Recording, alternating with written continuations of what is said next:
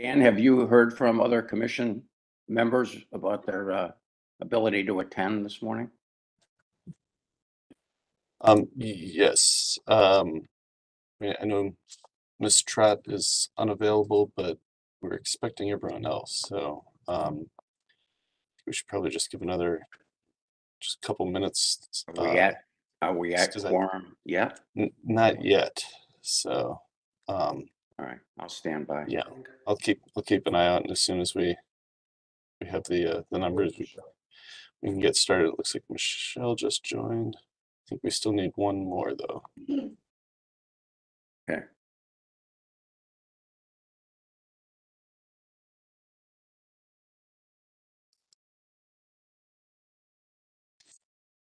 All right, it looks like we are good now. So whenever you want to kick things off, you can go through the preamble, and I'll do roll call and the procedures. All right. Thank you, Dan. Good morning, everyone. Bob Strickland, Vice Chair of the Landmarks Commission. I'll be chairing the meeting this morning. Good to see everyone, although it continues to be virtually. In compliance with notification requirements of Ohio's open meeting law and section 101.021 of the Codified Ordinances of Cleveland, Ohio, 1976, notice of this meeting has been publicly posted. All boards and commissions under the purview of the City Planning Department conducts its meetings according to Robert's Rules of Order. Actions during the meeting will be taken by voice vote. Abstentions from any vote due to a conflict of interest should be stated for the record prior to the taking of any vote. To ensure that everyone participating in the meeting has the opportunity to be heard, we ask that you use the raised hand feature before asking a question or making a comment. The raised hand feature can be found in the participants panel on the desktop and mobile version and activated by clicking the hand icon. Please wait for the chair or facilitator to recognize you and be sure to select unmute and announce yourself before you speak. When you finish speaking, please lower your hand by clicking on the raised hand icon again and mute your microphone. We will also be utilizing the chat feature to communicate with participants. The chat feature can be activated by clicking the chat button located on the bottom of the WebEx screen. Call-in users can unmute by using *6. All meeting activity is being recorded via the WebEx platform. These proceedings are also being live streamed via YouTube. All requests to speak on a particular matter via our website, email, and phone number have been considered. We have also received emails from those who have provided written comment on a particular matter. Any and all communications with members of this body that are not communicated during the meeting of this body and/or do not follow procedures for public comment established by this body are unwelcome and will be disregarded. Dan, if you want to review the virtual meeting rules and procedures. Thank you, Mr. Chair. So the chair will call each agenda item, and then each applicant will be invited to proceed through their presentation. Each presentation should be completed prior to questions and comments from the commission in order to facilitate a smooth presentation. Once the presentation is concluded, the chair will ask Landmark staff to summarize Design Review Committee recommendations and any public comment received. The deadline for public comment is noon on the Tuesday prior to any regularly scheduled Cleveland Landmarks Commission meeting. Any received comments are distributed to the commission members prior to the meeting. Staff will also identify any members of the public present and scheduled to speak.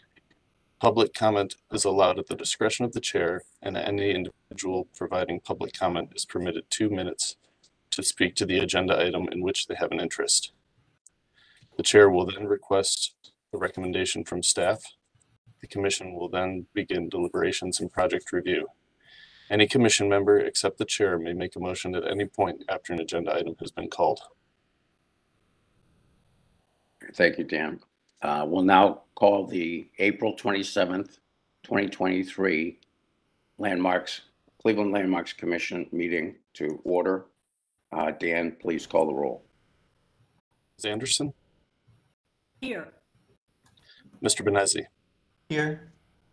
Mr. Clicchia? Here. Mr. Dreyer? Here. Mr. Edmond? Here. Councilwoman Gray? Director Wong? Here. Mr. Strickland? Here. Mr. Trasick? Here. And Ms. Trott. All right, Mr. Chair, we have a quorum. In addition to the commission members, we have Kevin Roberts, our representative from the Law Department, as well as Jessica Beam, Carl Brungis, and myself from the Landmarks office present. All right, thank you, Dan. We'll move on to certificates of appropriateness. The first case is case number 23036, Grantwood Allotments Historic District, 10518 Grantwood Avenue window replacement. Would the representative for this project please introduce yourself and tell us about your project?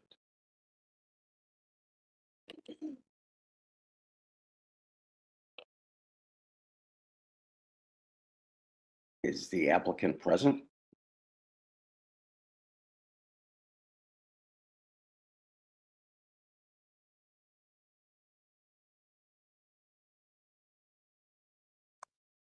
Carl or Dan, do you see the Mr. applicant? Chair, I don't see the applicant on the list of current participants. So if we want to move on to the next one, we can push this to the back. We'll move on to the next. Can I make a motion to table? Hello, my name is Dawn with Window Nation. Oh, okay. I am present. Are we talking about the Grantwood Avenue Andre Jackson project? Yes. Okay, I'm sorry. I didn't have the address in front of me, so I wasn't sure of his address. So ours, I think, is a pretty simple request. Could you please introduce yourself again, please? Yes, Dawn Toth with Window Nation. Thank you. So the customer has contracted for replacement windows of vinyl style. And I know traditionally you guys don't approve vinyl, so I guess that's the big posing question. Are we allowed to put vinyl in the front of this homeowner's home. He is not willing to spend more money and does not want wood windows. So that's why we're here. All right, so is that the extent of your presentation? Yeah, there's really nothing other that needs to be discussed. I guess in a prelim meeting, they talked about some French casements with leaded glass that they wanted the homeowner to donate.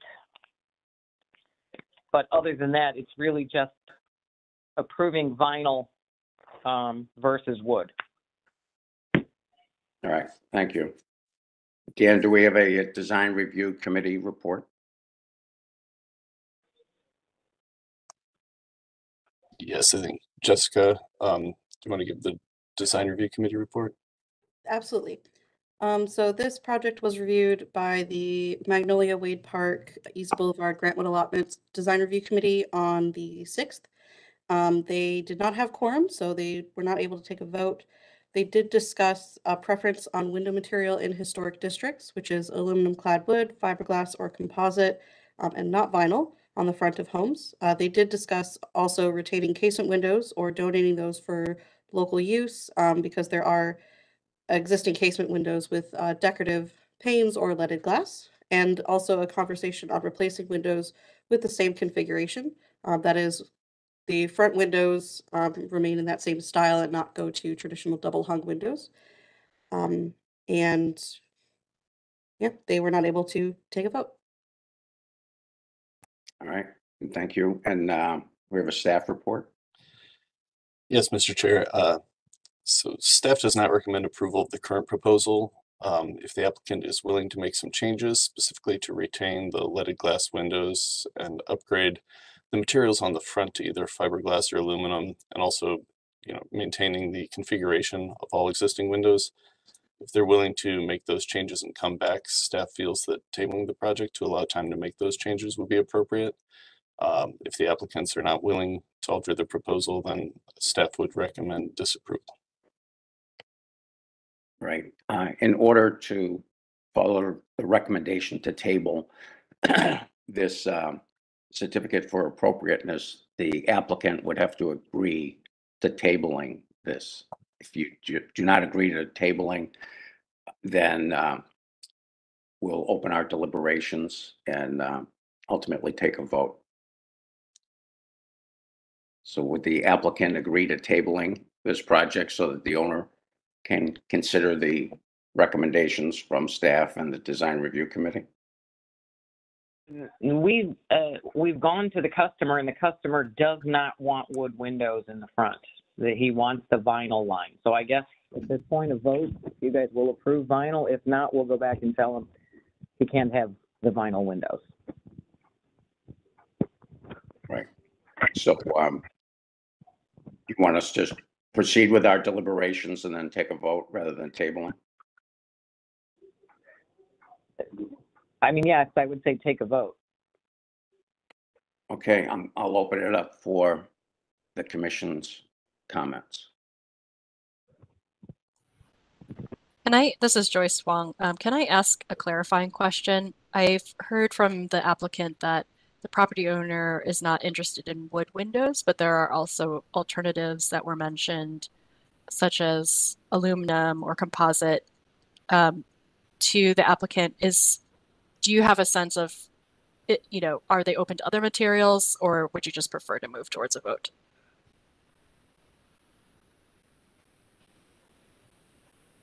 I do not know if he's open to other materials, but we would, as the contractor, not be able to provide in a composite or fiberglass window. Oh, that's right. Okay. Okay, thank you.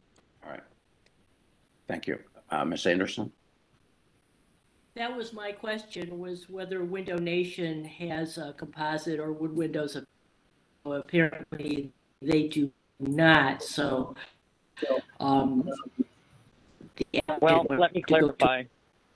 If I could clarify, we do have a wood window line, but the customer is not willing to pay more for the wood window. And obviously, wood windows cost substantially more than vinyl.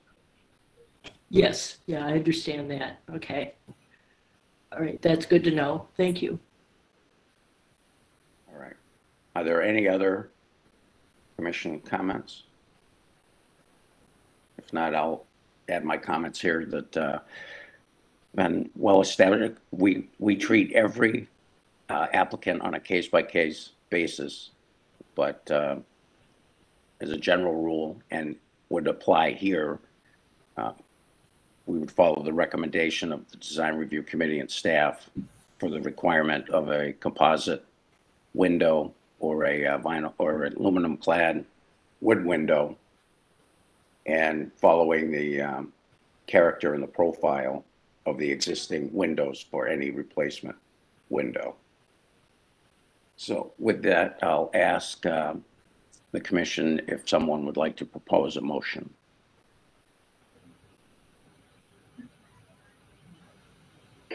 I ask a clarifying question first. I apologize. Does this wood window requirement pertain only to the front of the house, and vinyl is allowed on the sides and the back? Or is Yes, this full house? That would, I believe that's consistent with the recommendations. So if you want the owner to consider that as an option, we still are open to tabling this to give the owner and you a chance to review different options and present an alternative application. Okay, so if you vote, we can never come back to talk about this again? You'd have to come back with a different project. I see. Okay, so then let's go ahead and table it. Let me have that discussion for the other side and back of the house and see if he's receptive to that. That's All the right. best suggestion I have for this point. Yeah, I would agree with that. So Okay. accept the motion to table. This is Joyce. I propose a motion to table this project. We have a motion to table. Do we have a second? Second from Alan. Okay, we have a motion and a second. Any further discussion on the motion? Dan, please take a vote and announce the results. Thank you, Mr. Chair. Ms. Anderson, Yes. Mr. Benezzi, Yes. Mr. Clicchia, Yes. Mr. Dreyer, Yes. Mr. Edmond, Yes. Director Wong, Yes. Mr. Strickland, Yes. and Mr. Trasick. Yes. Mr. Chair, the motion to table passes unanimously. All right, thank you. And to the applicant, we look forward to you discussing this project further with your client and presenting another solution. Thank you. Okay, thank you. We'll move on to the second case, case number 23037, Woodland Ave Bathhouse, Woodland Recreation Center, 9206 Woodland Avenue, renovations and addition. Would the applicant please introduce themselves and tell us about your project? Mr. Chair, just quickly, this is Carter Edmond. I'm going to be recusing myself from this project. Thank you. All right, thank you very much. Thank you, Mr. Chairman. My name is Mark Dulek. I'm the Section Chief for Architecture here at the Division of Architecture and Site Development at the City of Cleveland. And I'm really proud to present our design proposal for renovations and additions to the Woodland Avenue Recreation Center, formerly the Woodland Avenue Bathhouse. Also present is Nancy Nozick from Branstetter Carroll, who is our architect of record, and Katie Chu, who is our project manager here at DASD. We're coming back because we have completely revised the design from a proposal that was done, now it's going on 4 years ago. Next slide, please.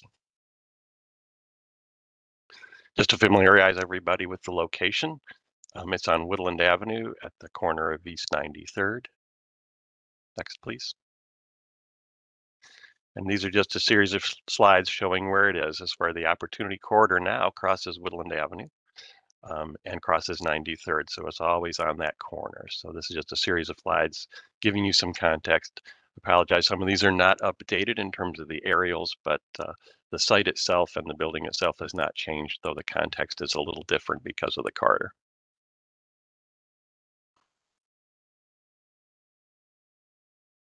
That's zeroing in on the site, and this shows the areas we're going to be impacting. This is the one of the historic photos of the bathhouse not too long after it was built. And these are just the floor plans. You can see, just for point of interest here, since this is landmarks, this is Cleveland Landmark, of course. This building was very efficiently designed. There's very little circulation. You either have rooms or you have stairs. In fact, you had to go through the shower rooms to get from the lobbies to the gymnasium. This is the main floor. And this is the second floor. You can see that the second floor, the two halves of it are completely separated as well. You'd have to go up the front stairs or up the back stairs to get to the second level track in the gym. This building is very much intact, and we are endeavoring to save as much of the character, both inside and outside, as we possibly can. Next, please. That just shows you the section showing you how that was arranged conceptually, but the waiting rooms and the clinic areas above on the second floor at the northerly portion of the building, all of the shower rooms, and then the gymnasium with the track. And then down in the basement, you have this lovely little spa-like swimming pool. Next, please. These are shots showing you the exterior character. We have just completed the replacement of the tile roof, as approved earlier, utilizing the synthetic Pravitile system. If you're going by, please take a look. I think the roof came out very nicely. Next, please. This is the site plan showing how we're going to be having a new parking area and drop off. What we call the Great Lawn, which is really a gathering space both for the center, for community events, but also in between the waiting areas for the different groups of people, because the water play and the pool do get extremely busy during the summertime. This is a place where people hang out and picnic between the groups that can come, because there's a limited number in the water play area. But we're creating a new entrance to really address this whole series of spaces, as well as the parking in the entrance, really creating that new entrance. But they're still very visible from the street. We'll take you through a series of pictures. Next, please. This is just a quick overview of the renovation. As I mentioned, the roof is done. I'll punch list anyways. And this shows the areas to come, what we're going to do in terms of replacing the roof. And then it really is about the creation of this new entrance. Next, please. That's that elevation that'll be facing the new parking lot on the Great Lawn. Next, please. And this just outlines the prime intervention. This is where we're creating that new lobby. Again, there's no circulation in the building per se. So the idea is opening this up so that not only can you see inside, but that from the inside you can see towards the outside. So this is not on the street facade, but this is on our new, on the west facade of the building. Next, please. And that shows an elevation of our proposed new glassy entrance that provides that level of transparency and really creates the new lobby. It does also show we are making the building fully accessible, so that is our new elevator shaft there on the left. Next, please.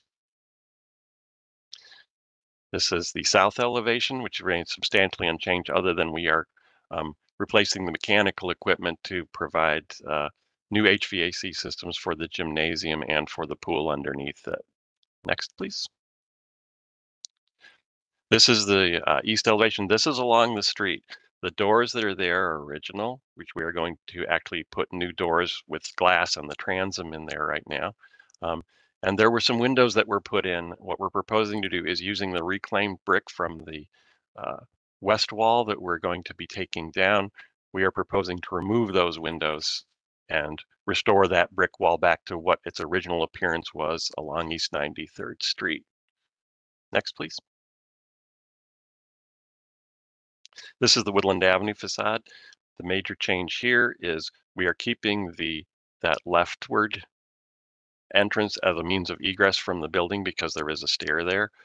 This is what you would see from the street, but we are reclaiming the other current existing entrance as an office area for staff. So we are keeping the exterior, but we are infilling that with new storefront. Next, please. Just a quick view of the plans for point of interest, showing how we're reusing the existing space, creating a new fitness area that's going to be very spa-like down in the basement. We're not having large locker rooms. We're using individual toilet rooms and areas rather than separated rooms for weights and fitness. And then, of course, we're going to be renovating the pool. Next, please. This does show the main entrance. It shows that wall that goes across just above the word lobby. That's where that wall is now. That wall comes out, and we're really creating a gracious entrance, a lobby. We're opening up because there's a skylight above us, opening up to that light below. And then we're creating that same kind of circulation around. And that shows you where the elevator is tucked as close to the middle of the building as we can. But we are really doing our best to maintain the game room and the former men's and women's waiting room as usable space. Next, please. This shows how we're basically renovating the upstairs, keeping the track, but we will have arts and multi-purpose and gaming up above as well as small offices. So the substantially unchanged other than the addition of that elevator and vestibule and adding of toilet rooms on the second floor, of course. We are removing the easterly skylight as well, and that will be where our mechanical units will be stacked again as close to the middle of the building as we can, but we need that room for our new rooftop units. Next, please. A little bit of history. This was the 2019 submission that was approved by the Landmarks Commission at the time. This was very much driven by the desire of the councilman and recreation at the time to connect to the water park and enclose the water park. This was the basic submission that created a gallery along the gym. Again, because there was no circulation in the building, it had to be created if we wanted to have that new locker room and accessibility to the pool. Next slide, please. You can see that that was to enclose the water park so that it was a year-round community amenity. Next. This shows what the base project was, and if to the next slide, please, it shows what would be enclosing the water park. Next slide shows you what our current proposal is going to be. As you can see, it's much more modest. We feel it's much more appropriate, and we're very excited about the opportunity to not only create a new entrance. For accessibility, we're actually sloping up 1 in 20 walks rather than having a separate accessibility ramps, and really trying to respect the inherent symmetry of the building as well as the character of the building, and really downplay the entrance in terms of projecting forward rather than creating a lot of height. And you can see how the drop off and parking work and how there's a sequence of spaces that can lead you to almost like a porch that has this glass box on it. Next, please. This is from farther down Woodland. As soon as you pass Farmhouse Foods, you'll see the parking lot and you'll see the building, you'll see the whole facade and where the new entrance is. Next, please. This is a view going west on Woodland Avenue, going across 93rd. So you can see where we're healing that brick wall, and you can see how the facade will be restored along that to its original appearance. Next.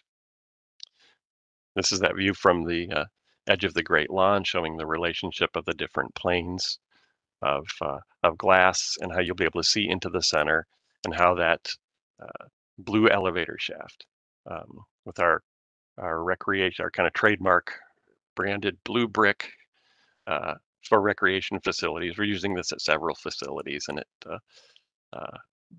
we like how it signifies Cleveland recreation, but also this would be visible through the glass rather than an exterior element. We took that exterior elevator and basically moved it into the middle of the building so that it still has that presence, but isn't the defining element of the entry. We wanted that to be the glass vestibule. Next, please. That shows you just a little farther back, so how all the elements work together in terms of a composition and how they relate to the existing building, and how the idea of that great lawn as a gathering space. Next, please. That's the existing playground, and that shows how those windows will be healed, but that shows how the elevator comes through the roof to serve the second floor. Next. That's again the view from the corner as you walk around the building. So from the corner and from Woodland, the elevator shaft would actually not be visible. Next. This shows that office conversion and how we plan to infill it with the glass. We looked at 2 different colors, but we are going towards the dark spandrel. Next slide, please.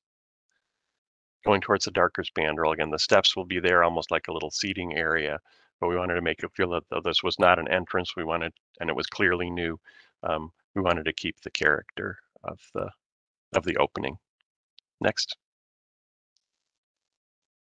This just shows some of the site furnishings we're planning to use, pretty much the City of Cleveland standards, simple and modern and transitional. Next, please. These are our materials. We're using some burnished block for the base of the glass entry materials there, and that is our Bermuda blue brick. Next. This shows the signage that we're proposing, very minimal. There's the existing monument sign. That's our recreation standard. And then some directional sign on the front because we are changing the entrance. But then we will have the address number on the glass vestibule above the main entrance door. Next. Here's our landscape plan. We want some trees that will have a nice scale. The goal is to have trees with substantial height underneath the bottom of the canopy in both the parking lot and those areas, and to really define the Great Lawn almost like columns, but to keep the visibility open to the entrance and to keep it clean and open from the street where you come up those sloping walkways, both from the street and then going back to the pool. Next. This is our site lighting plan. We are having these, we're actually going to make these taller, these 12 footers. They're going to be 16 feet above that, but then we're having our parking lot lights. So the whole area will be very well lit for safety and also for the visibility of the building. Next, please. And that is just showing another version of how the site lighting plan works in context. There's existing lighting for the pool, water play, and etc. So, but this shows the new lighting we're planning to put in. And these are the fixtures. The parking lot fixtures are city standard modern LED fixtures. Then for the pedestrian lighting, we're using something with a little bit more tactile character to it. Again, a kind of transitional design. They'll be white. Next, please. And that's our presentation. Thank you, and we welcome your questions and comments. All right, thank you very much for the presentation. Dan, can we have the design review report, please? I'll take that. The project was reviewed by the East Region Design Review Committee on April 11th. They approved the project with conditions to use the dark spandrel glass in the door. They'll become inoperable and treat it in a way that visitors don't think it's a usable entry, and to utilize white as the color for the new site and parking lot fixtures, both of which were mentioned in the presentation. All right, thank you very much, Jessica. And Dan, you have a staff report? Thank you, Mr. Chair. This is Carl. Staff feels that this is a much more appropriate intervention than the last time. It is minimal. The sight lines of the blue are not seen from far away. So this is appropriate, meets the Secretary of the Interior standards, and we would recommend the approval of the issuance of a certificate of appropriateness. Thank you. Thank you, Carl. With that, I'll open it up for commission discussion and comments.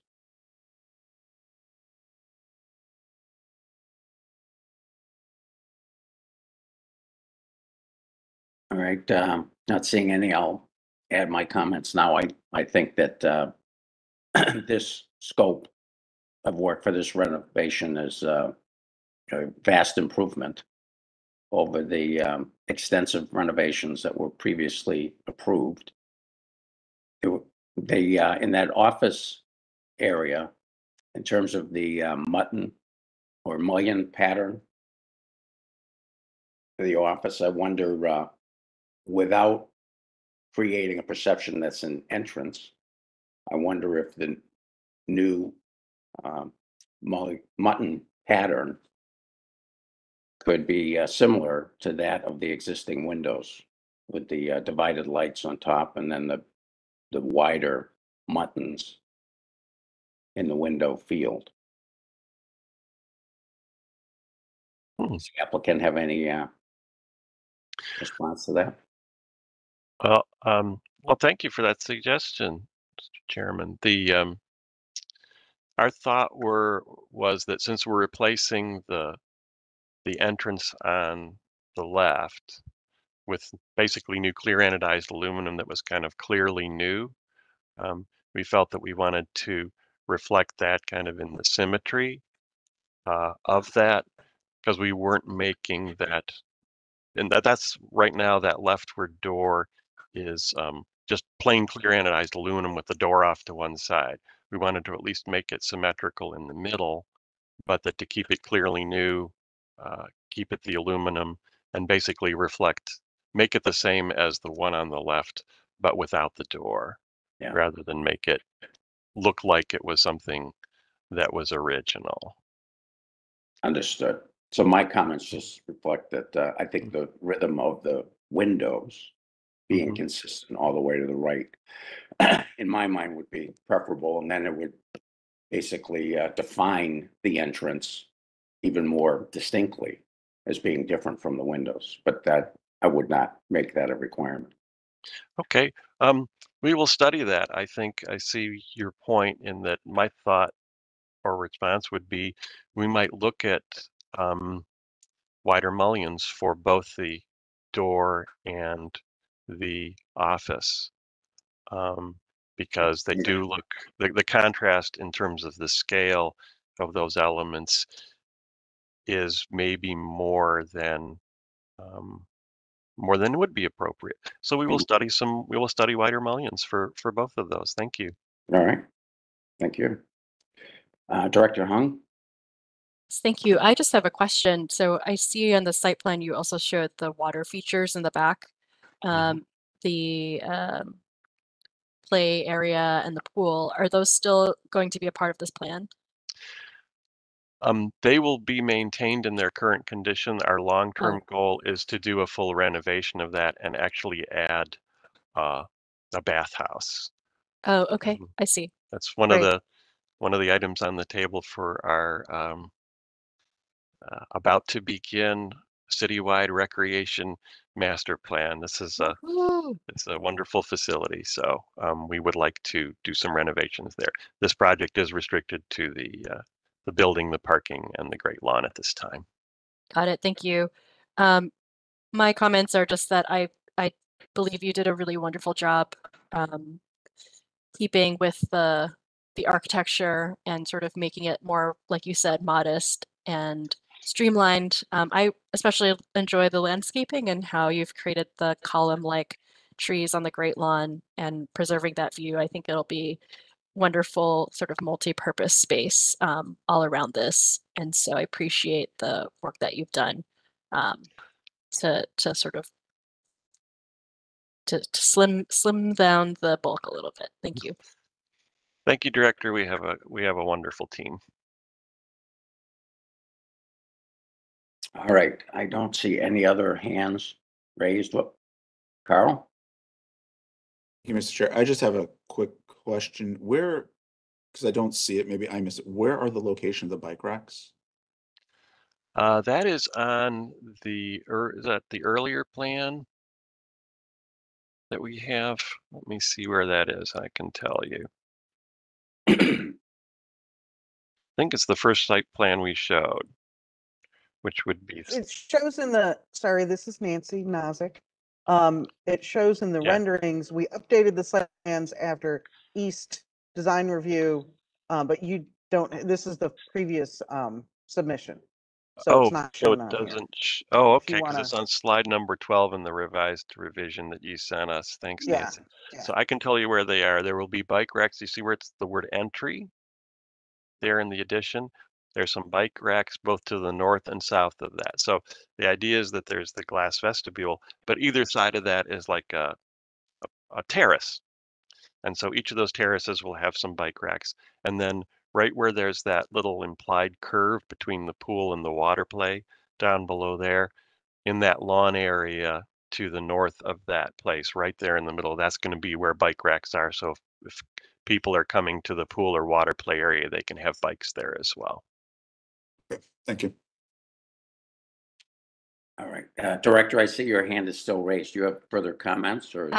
Yeah, I do have another question on that note. Where will the benches be located? Are those shown on our landscape plan, Nancy? I don't know if they're on our landscape plan since we have revised things. They're essentially, oh yeah, they're on the rendering there. Mm-hmm. They're kind of The- either side of that's- the drop-off area. That's the original Right. submission. Oh, see if we have them on our new. They do I think show in the they're rendering. intended in the same. There's a seating area right They're there. there. They show in the rendering. So Okay. there's benches on both sides of that for sort of more of an intentional seating area. Is where the focus of the benches are. Let me check the landscape plan quick too. It looks like the bike racks are visible at the entrance there too. Mhm. Are there going to be benches also in the play area, the swing set area? There are some existing benches there that we're planning to maintain. Great, because that'll be there's quite a very few. important. There's about 10 of them. Or actually, there's 1, 2, 3, 4, 5, 6, 7. Okay. There are 7 existing benches in the playground area. Okay, great. Just a suggestion, not a condition. I would be open to having the bike racks be that same blue color just at the entryway, just to make a little pop of color to match the rec blue. Just to add a little playfulness to that entry area. Well, thank you. We'll take a look at it. Thank you, Director. Seeing no further hands, I'll accept a motion from the commission.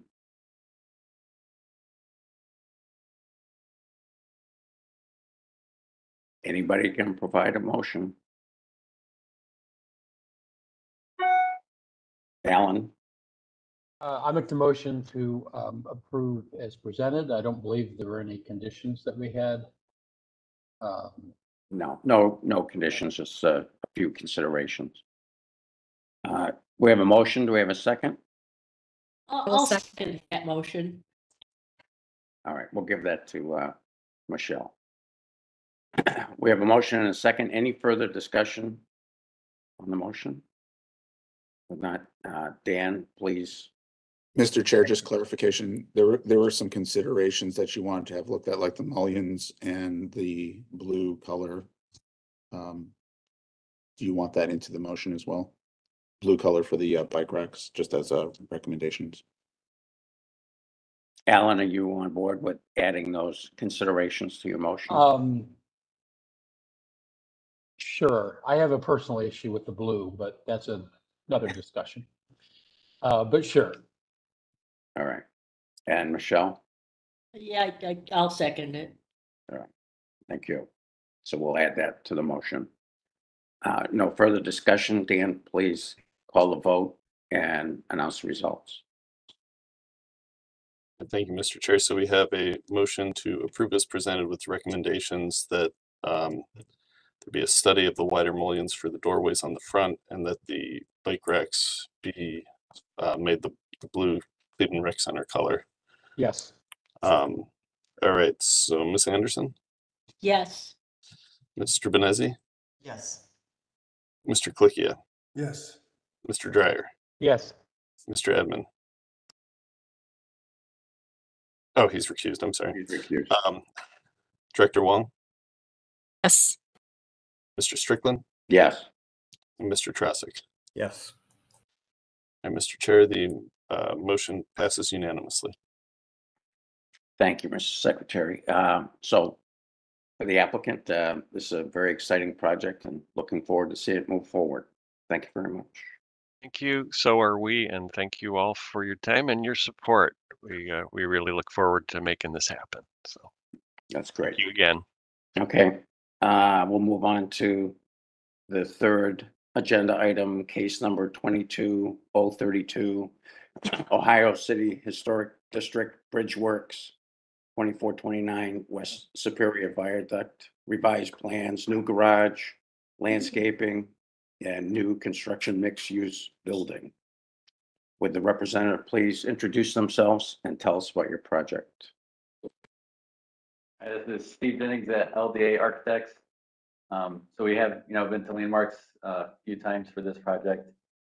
So this is some revisions and following up on the conditions for landscaping in the parking garage that were previously placed on the approval from September of last year.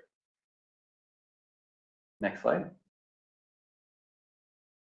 So the main change for the tower that was approved in September is we have added 1 story, and that story is going to house office space, and that's going to be located on the 11th floor, so directly below what is the restaurant level, which is where the building steps back in this rendering. Go to the next slide. We have a comparison of the previous version. On the left is the approved 15-story building from the September meeting, and on the right is the proposed 16-story building we're presenting today. And the next slide shows the opposite view. The previous one was from the east. This is the west view. So it's very, keeping everything pretty much the same. It's just the height of the building. It's increased from 162 feet to 170 feet. Which is still well below the original proposal that was approved in 2021, that was 200 feet. So that's the change in height. There's one more slide showing the, everything else with the materials we presented last time are the same. So that's the first item. So, we kind of have this broken into 3 sections. So if we want to address comments as we go, the height, we could do that now. Then we'll do the landscaping, and then the garage will be the last item. Now, if you just complete your presentation, and then we'll hold comments to the end on all 3 elements. Okay. All right, this is the site plan. The footprint of all the buildings have stayed the same. So we have on the left side here, you have a 1-story retail building with some utility area behind it. The tower in the middle with the hotel lobby, residential lobby, and some retail space. On the Detroit side, there's that little T-shaped building. That's the existing ticket booth, and that will remain as previously shown on our plans. And then on the far right is the parking garage. And just a reminder also that space kind of between the tower and the parking garage, that's a utility easement, as well as provides access to what could be the underbridge area in the future. And I'll let Emily Loomis with our firm, she's a landscape designer, go through the plans for the project.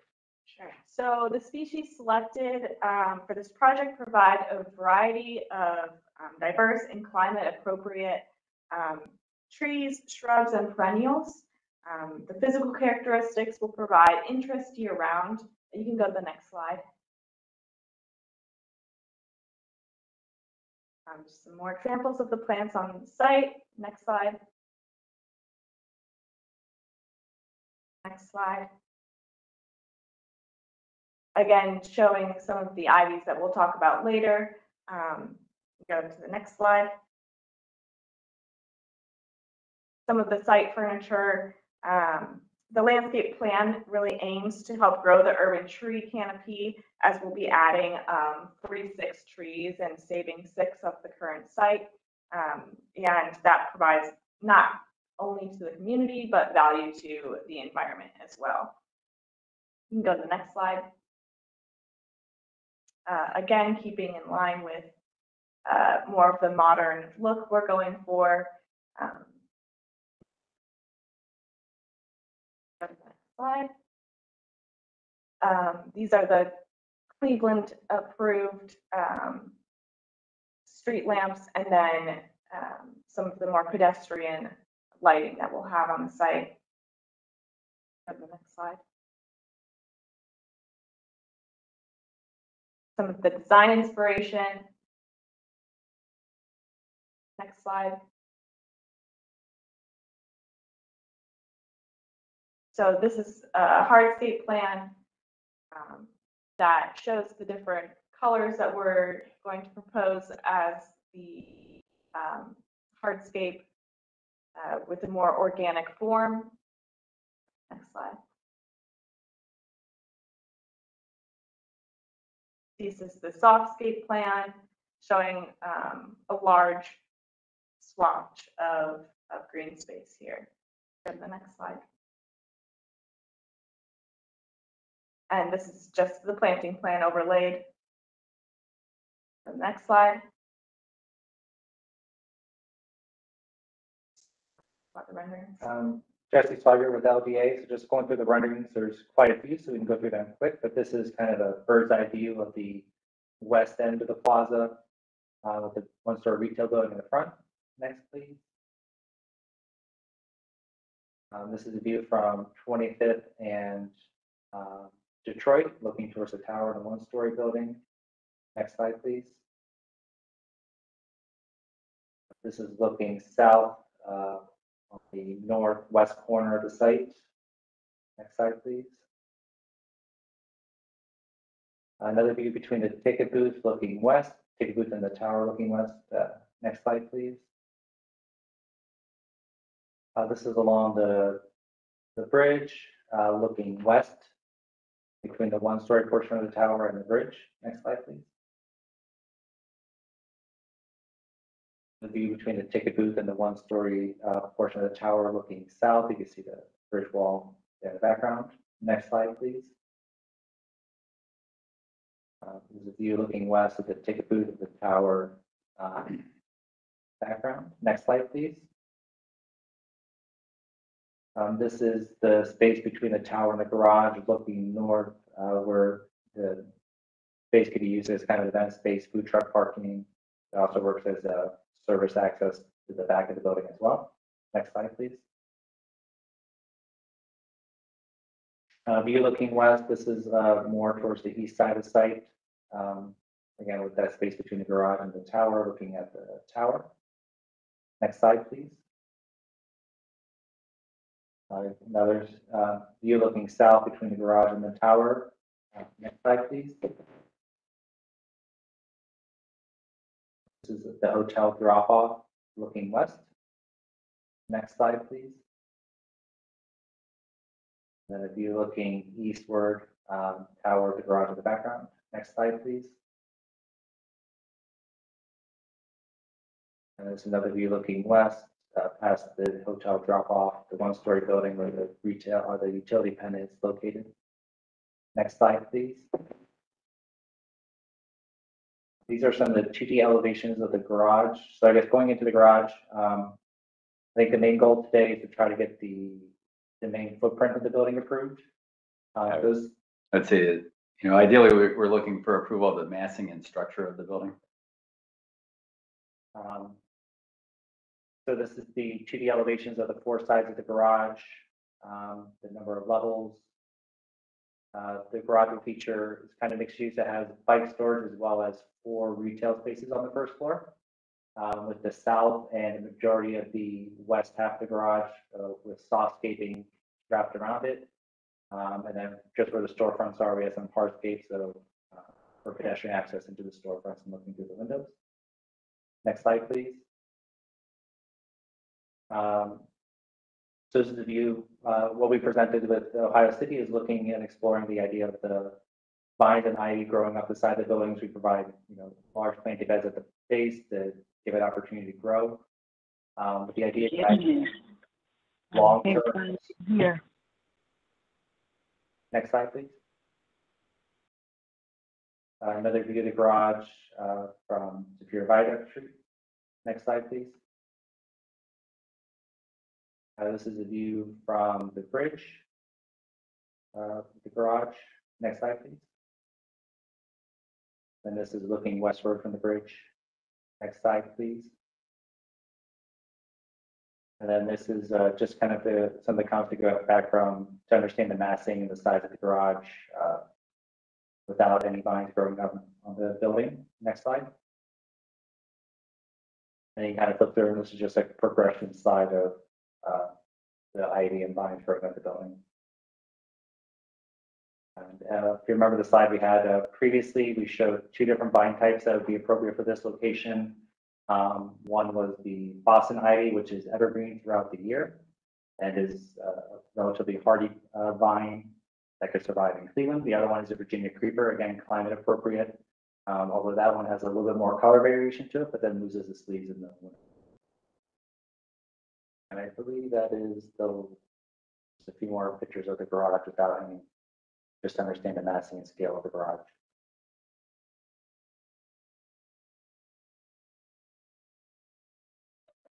All right, thank you. That concludes your presentation. Yep. All right, and so can we have the design review report? Thank you, Mr. Chair. This project was reviewed by the Ohio City Design Review Committee on the 20th.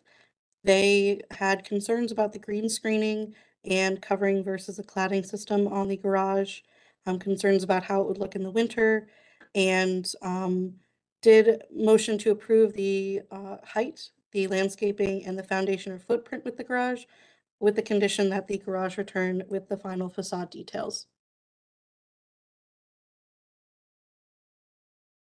Okay, thank you very much. For this particular project, I know that there's considerable interest, and this project certainly will be impactful on that corner. So with that, we're going to provide an opportunity for public comment. And we ask that the representatives that want to speak on this project adhere to the rules and procedures that were outlined at the beginning of the meeting.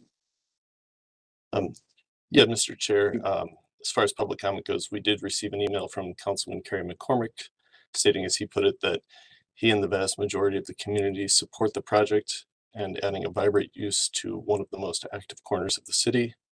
Additionally, we have former Congresswoman Mary Rose Okar, who was requested to speak on this item.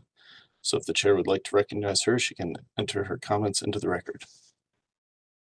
Before I recognize Ms. Okar, I see that Ray Tarasek has his hand up. Yes, Mr. Chairman, and I apologize earlier. Before we get into any public comment, I do want to state for the record that I'll be recusing myself from this matter. Okay, thank you, Ray. With that, we'll recognize Ms. Okar for her comments on the project. Thank you, Mr. Chairman. Can you hear me? Yes, hear you very well. Thank you so much. And members of the committee and the staff, excellent staff. Let me give you 4 reasons why this entire project, let alone today, should be rejected. And I don't agree, and I often do agree with our councilperson, but I don't think the majority of people are for this project.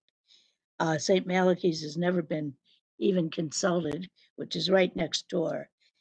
This is so the first reason is this is a historic area. Ohio City was surrounded originally by Cleveland. It's on the National Register for Historic Preservation. We could lose our status, which involves historic tax credits and grants. There's no attempt to blend in like other developers, his next door neighbor, that blends into the Ohio City area. The second reason is the traffic in this area is hazardous and horrendous. St. Malachy's pastor, I just recently talked to, which is dwarfed by this building, has a children's program after school. 150 people have a free luncheon every day. Adults come there from Lakeview, which is one of the oldest public housing units in the country, and others go to St. Malachy's. There's 2 exits for the Shoreway, one from the west, one from the east. It is horrendous. The community has beg the city to do something about this, and we don't see anything happening. And Father just told me recently, this is a accident that's going to happen. Thirdly, there's flooding by these high-story buildings. It's not enough to look at the building and the landscape, and now they want to even add stories. Remarkable. But ask Rex Auto. His whole auto place where he repairs cars was totally flooded. Ask some of the neighbors. They call me about their flooding. They didn't have this until this developer did another multi-story building. So flooding and utilities, we have blackouts at least 3 times a month because somehow the municipal light plant can't accommodate us. And number 4, this project again gets tax abatement, and our property taxes have gone up. Take the woman who for 48 years has paid $600 a half a year. They raised it to $1,500. Her Social Security check doesn't even cover that, even though the home is paid for. So there's no attempt to help St. Malachy's. There's no attempt to help Lakeview, and it is not in keeping with the neighborhood whatsoever. And I totally disagree that the majority of our people are for this project. I'm only sorry I didn't bring tens of them down here because I could have. Thank you so much. Thank you for those comments, Ms. Oker. And is there anyone else either for or against this project that would like to speak? Good morning, Chairman, members of the board, Nate Law, Ohio City Inc. Am I able to speak? Yes, go ahead. Thank you. So Ohio City Inc. is not for or against this project. Just wanted to quickly talk about some of the community process that this has gone through over various iterations throughout the last few years. And I will start by saying this is a little bit before I started at Ohio City Inc. So I'm not completely. I don't know everything that went on before I was here, but from my understanding was that this project was posted to our community engagement site Corbinize in January of 2021. Again, the project's gone through various iterations, and even though the kind of the massing is similar and the type of uses has been similar, there's been design variations. I believe that the development team had met with block clubs when they started proposing this project again in around 2021. I'm not exactly sure what meetings took place or where they took place. But the comments that I could gather through Corbinize have been generally positive or neutral about the project. A lot of comments were interested in knowing more about the levels of affordable housing. Obviously, this is a design review for the parking garage, and I believe my understanding is that the building itself has already been granted final approval. But I just wanted to comment on that as well. Just some of the feedback we've generally heard about large scale projects like this is that neighbors prefer the density on commercial corridors as opposed to within the residential, 1-family, 2-family neighborhoods. That's just something we've consistently heard, not specific to this project, but just through past planning exercises that we've done. I definitely respect the comments from Ms. Okar about community feedback and flooding and property tax increases.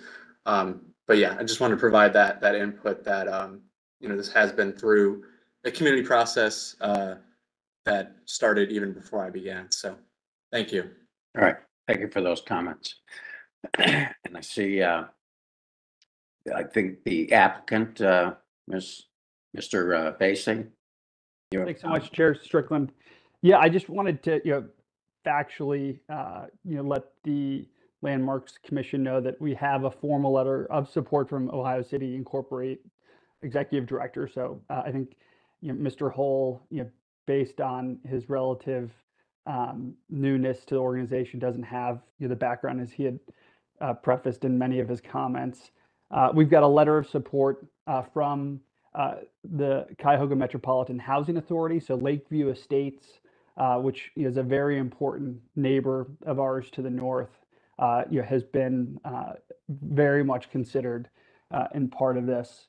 And then, Father Gurnick at St. Malachy is somebody, who I've met with, and the development team has met with, both the lay and the formal. So I just want to make sure that I'm addressing, the facts and not just speculation or comments that you don't necessarily have the experience or the details. So we're very excited about this project. As LDA presented, this is a modification and an addressing of various conditions that the Landmarks Commission had shared in our previous presentation. So we feel like we're providing the details and are looking to answer any details on the presentation, but we appreciate all of your service and your attention to this important project.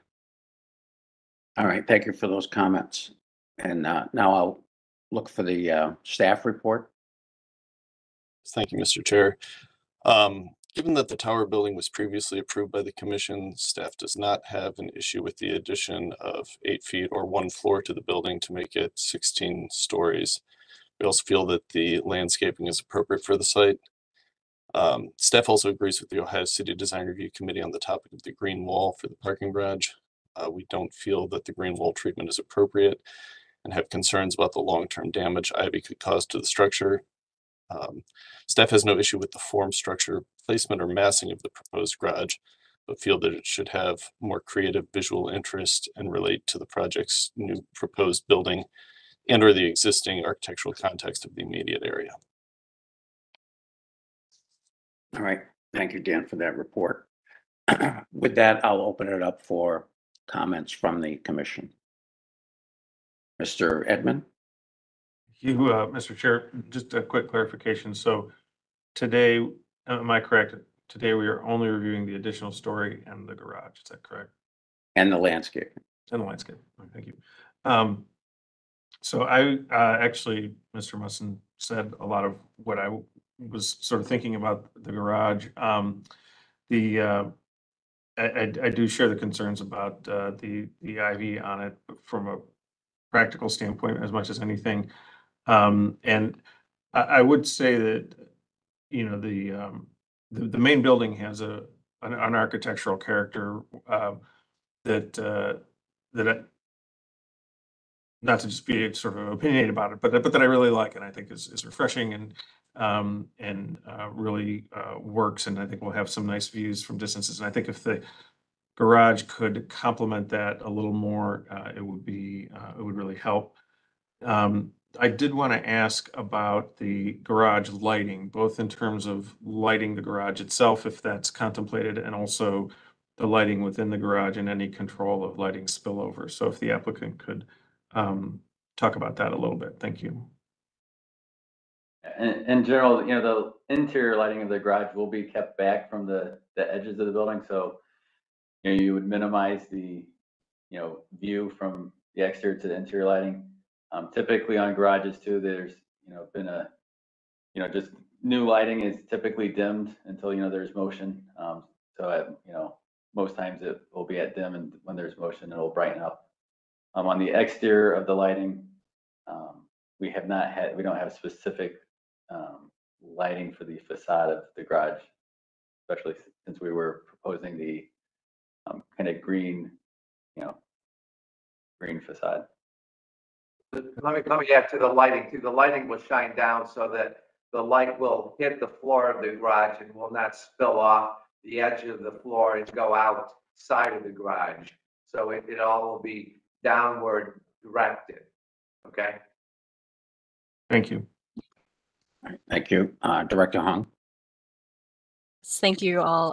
I want to make some overall comments about the area and then move into design review. But I think that, ultimately this is a critical corner. It is on the 25 Connects West 25th Street corridor, which is a major transportation corridor that will have transit-oriented improvements and multimodal improvements. And certainly this proposal falls in the category of transit-oriented development. We also have Irishtown Bend, which is heavily invested in by multiple parties, but the city of Cleveland is very much in support of Irishtown Bend, and the activation of this corner will add a lot to the vitality there. And then ultimately, this is a key connection point between the neighborhoods of downtown and Ohio City. So, the proposal is it makes sense to me from a planning perspective. Related to design review, I mean, I think that adding one story, it's not a significant addition in terms of the height. So I am in support of the addition of that floor. I am in the middle related to the greening of the garage. I think it can look maybe a little too natural, perhaps. I'm not sure if that's the right word, as compared to this very modern and sleek look of the building. It's kind of got that modernist look to it. And so having some treatment that would match the architecture, I would be interested in, but I could go either way on that. I think that the landscaping itself, the work that you've done on that corner is tremendous. I really appreciate the playfulness and the elevation changes and the little humps and flowers and seating elements. So I just think that overall you've done a wonderful job with the treatment of this corner, activating it for people and pedestrians and bicyclists. And overall, I think that it's an excellent project. Thanks. Thank you, Director. Mr. Dreyer. Thank you. I wish the presentation really had more context to it, specifically the church next door, but also just a bigger context on how this sits in that neighborhood. It's sort of hard to see from the drawings that we do have. The office hotel building, I have supported that in the past. I will say barely supported it because I do think it's just too big. And so I'm having a hard time, even though it's only one floor, really coming to terms with that. I think the garage, I think it's a pretty picture when the green is all over the garage, but we know this is Cleveland and we know that's probably not going to happen. The biggest problem I have with the garage is the lights are going to be on 24/7. And that's going to have an impact no matter how they're aimed or how they're dimmed or what. They're still going to be on and you're still going to see them. And that has a definite impact on the sort of the quality of life in that neighborhood.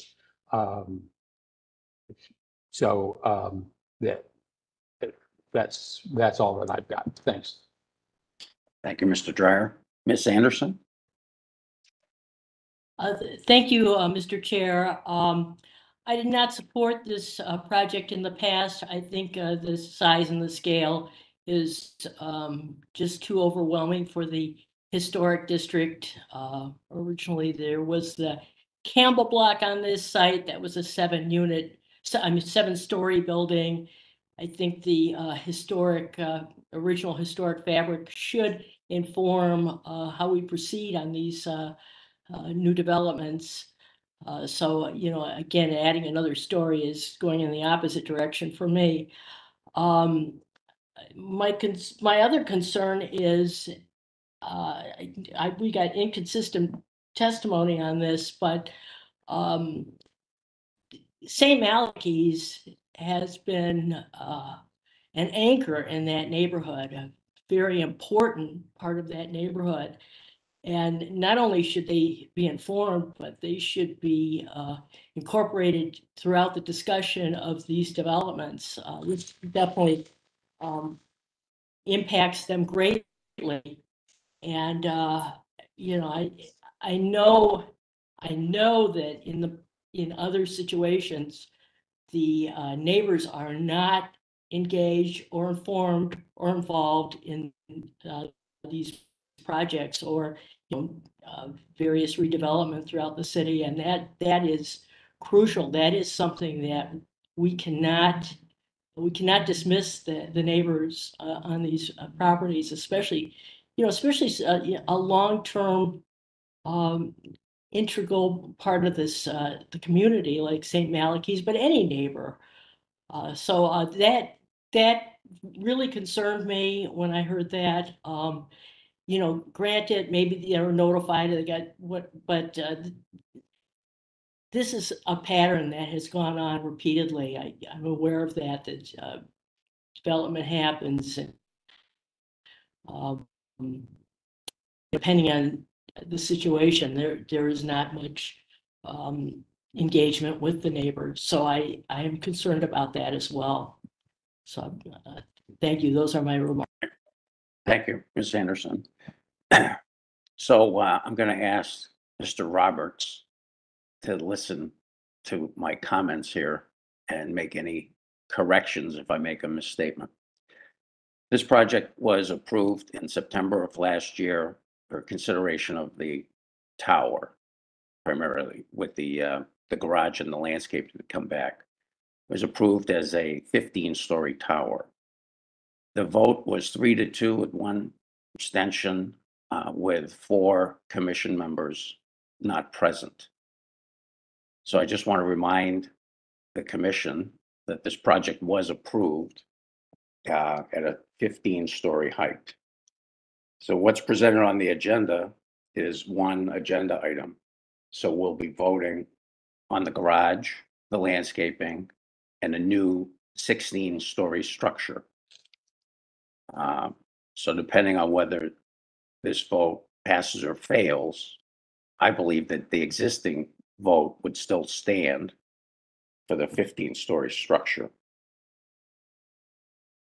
Mr. Roberts, am I correct in that? Chair Strickland, you are correct, and I appreciate that you have explained and pointed that out. Okay. And the applicant is asking for approval of the basically the massing and the footprint for the garage. And significant comments have been expressed with regarding the cladding, I'll call it, the exterior fenestration on the garage. So when I ask for a motion, I would like the motion to include language excluding cladding in the approval for the garage, and that the any cladding design come back to the commission for approval rather than staff review. All right, are there any other commission comments on this project? With seeing none, I'll ask for a motion from the commission. There are some other hands. Mr. Chair, you have Mr. Benezzi and Director Wong. I guess oh yeah, I'm sorry. I was scaled down too far on the participants panel. Mr. Benezzi. Thank you, Mr. Chair. I just wanted to, since I know I was not at the last meeting, I particularly was disappointed I had to be away on family matters when this came for its last approval. And I just want to express sentiment in agreement with Director Huang that the importance of this corner cannot be understated for the city of Cleveland. I work at this corner every day. I've worked here for 3 years. I scooter every day. Well, unless it's snowing. I'm around here, and this is a corner of Cleveland that has extreme opportunity. It has a chance to be an extremely impressive corridor in relationship to other municipalities around the country and what it could offer. And I think this development is going to kickstart a new understanding of what it means to be close to the river, to utilize your natural resources, to be close to an urban core, to live where you work. And that's really all I have to say. I didn't get to say that at the last meeting, and I particularly wanted the applicant to know my sentiment towards this project. So that is what I have for this corner. And that's Thank it. you, Mr. Thank you. Benesi. Director Hung? Yes, thank you, Mr. Chair. Full stop, cities evolve.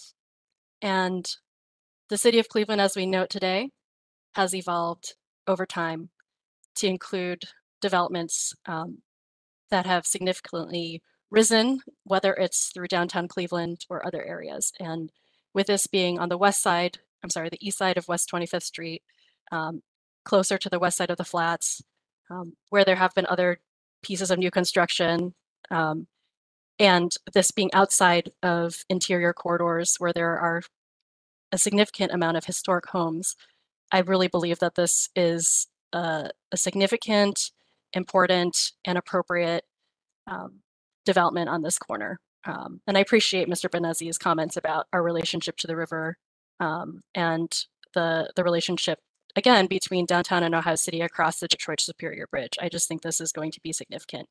I also just wanted to add a comment that I love the mint green accent. I think it's a wonderful, almost a throwback to what we've seen in other historic buildings with sort of the green, maybe a darker green, but the green in our industrial heritage, if that makes sense.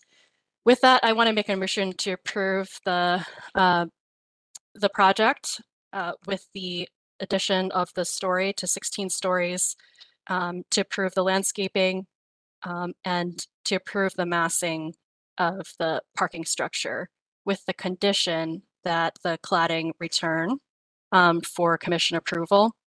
I also want to make a recommendation that the applicant continue discussions with St. Malachis. I appreciate the comment. I think it's important to continue being connected as neighbors and to coordinate. And then I also want to add the recommendation that the project team speak with our urban forester, if you haven't already, on coordinating on native species, particularly in the public right-of-way. Thank you. Thank you, Director, for that motion. Do we have a second for that motion? Mr. Edmund? I'll second that. Okay, we have a motion and a second. Any further discussion on the motion?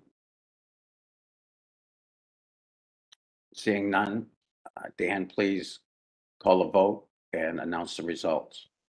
And with one recusal. Right.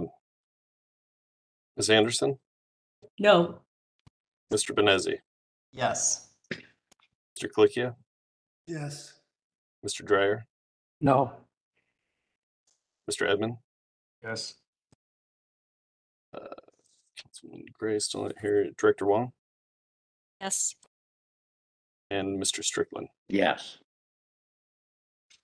Mr. Chair, the motion passes 5-2. All right. Thank you very much. So we wish the Yeah, applicant continued success. Thank you, everyone. Thanks very much. I just wanted to say, Father Gurnick has never been consulted. I just talked to him. You're factually inaccurate. I can produce No, I'm emails not. and calendars and whatnot. So No, he has Point never of been. order. Okay, thank you. Point of order, this is not appropriate. Move on. This All right. discussion is out of order. It's okay. Case is I'm done. out of order. I know that. Shut. Thank you very much. Thank you. Okay, with that, we'll move on to the fourth case, 23041 Taco Oko.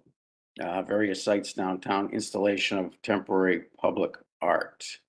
Would the representative please introduce themselves and tell us about your project? Yes, hi there. Erin Guido with Land Studio. Also, Nancy Boylan and Al Wilson are on the call with Land Studio in case there's additional questions. We're really excited to present this project, Toko Oko. is a Brazilian duo that we had worked with pre-pandemic and are now finally bringing the project to be installed temporarily in downtown Cleveland. You can go to the next slide. The artist team is Lara and Guy, and they came for a visit in Cleveland, and actually because of the pandemic produced these artworks in Brazil. The original plan was for them to come to Cleveland to produce them and ship them here to Cleveland. And so we are in the process of building the bases for the artworks to install them downtown. Go to the next slide. This is some of their precedent artworks. They're more known for mini sculptures and in all kinds of materials, including resin and clay and wood and things like that. And if you want to go to the next slide, in working with them, we have produced 16 artworks that are between 4 and 6 feet, 6 and a little bit feet tall. There are different varieties of the sculptures. There's 2 shelter pieces, 2 sets of 3 Guido sculptures, which is completely unrelated to my last name. It is they were named Guido in honor of one of their friends who had a father that was a scientist that they really admired. There's 2 sets of 2 different kinds of birds, and then 2 pieces named Murmur, which are the guardians of forgotten memories. Go to the next slide. Oh, and just want to note that these pieces are made out of fiberglass, and then with some metal piping in the interior, and then they're painted with basically like an automotive paint. And then the intent is to install them on a weighted base, which I'll get into more in detail later. But you can see images here of the different types of sculptures. You can go to the next slide. And the next slide. And this is just a little bit in process of the artworks being built. You can go to the next slide. And then the next one. And then the next one.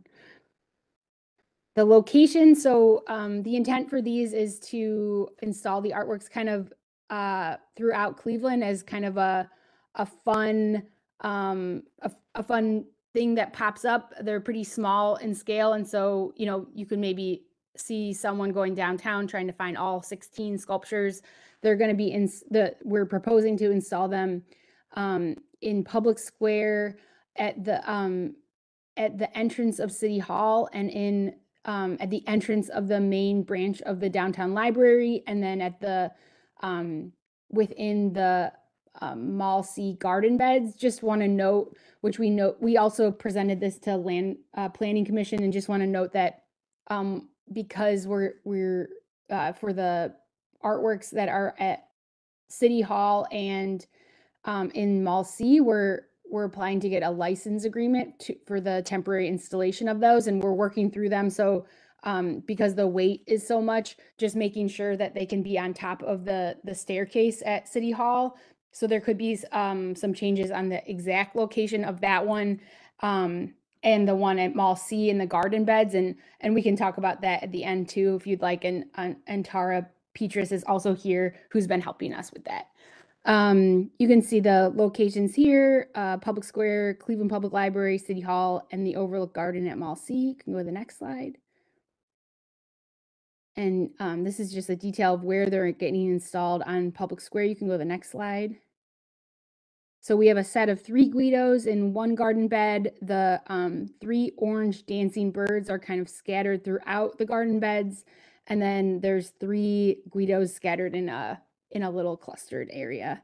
And these are, so we're working with Public Square to locate these and making sure that they're not in the way of any irrigation or anything. And for all the pieces that are installed in the garden beds, the base will be buried a few inches and then topped with dirt. So it'll kind of look like they're standing in the garden beds.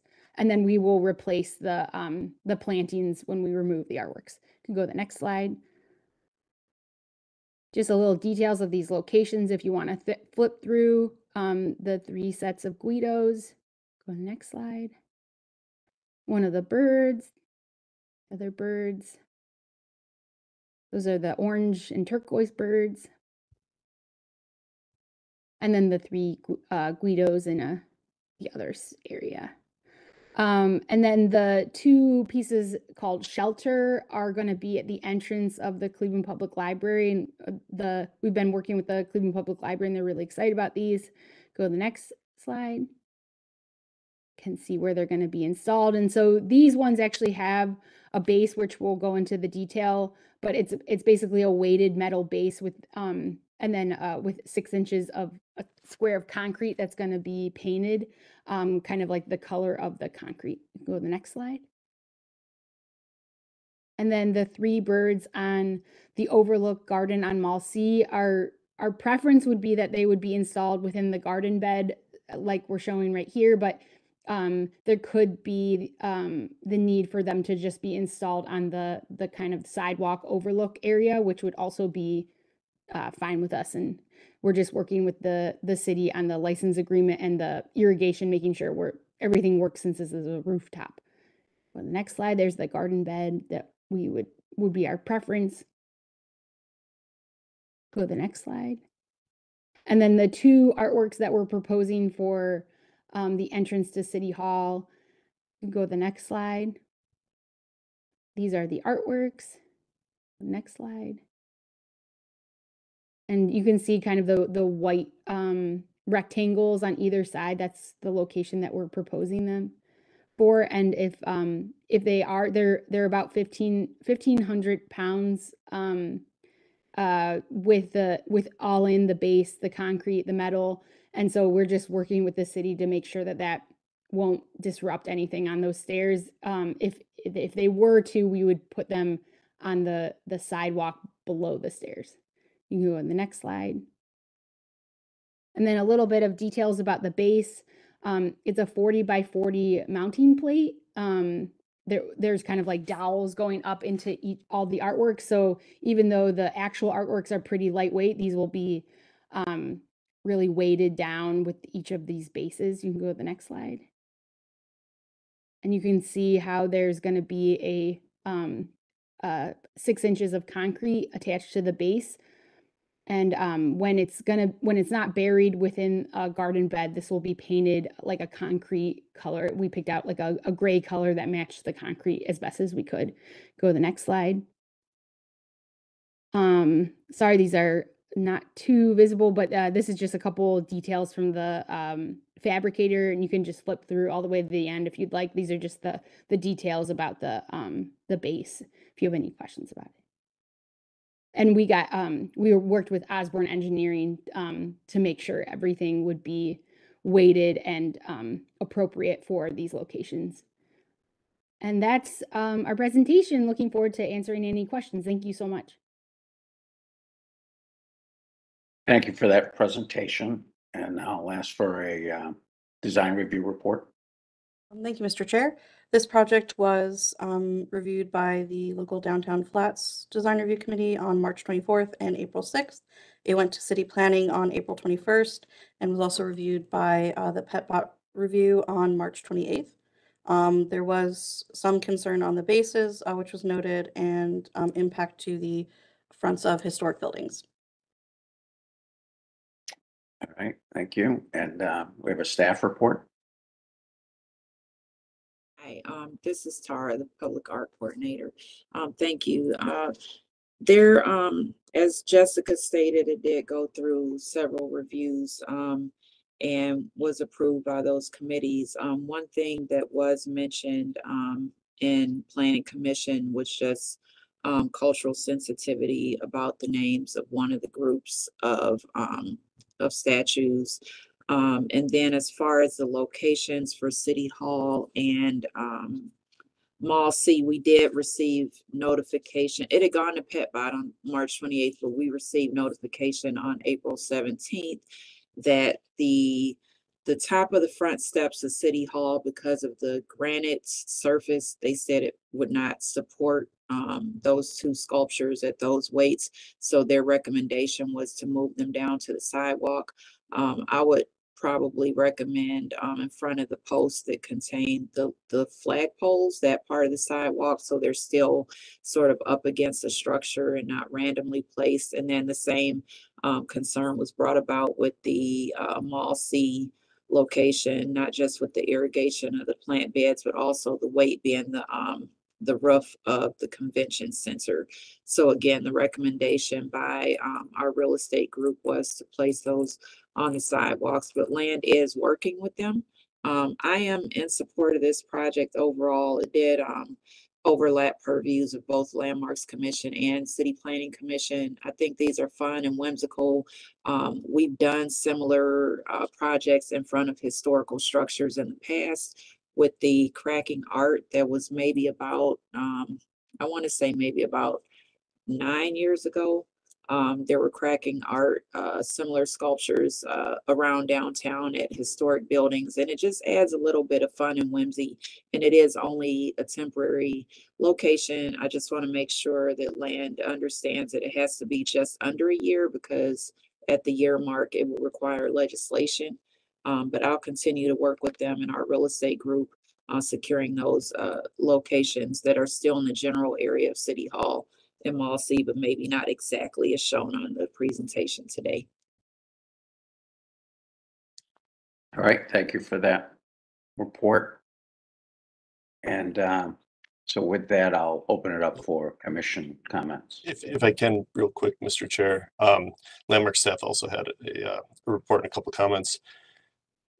If I may, just for clarification, the only installations under the commission's purview today are the ones proposed for the library, City Hall, and Mall C. Those are the only landmark sites in their proposal. So the the public square installations aren't under our review today.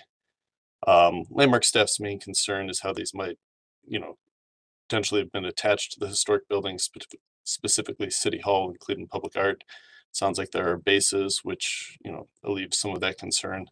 But we feel that the sidewalk in front of the Stokes wing might be a better placement for the library pieces. It would have less impact on the library building. If weights being an issue at City Hall, could very well be an issue for the front steps at the library. We also agree with the idea of moving the City Hall statues down to the sidewalk. We had some questions looking at the presentation. A lot of those have been addressed today, so staff is generally supportive of the proposal. I did forget to mention that I did receive an email of support from Councilman McCormick. All right, thank you very much.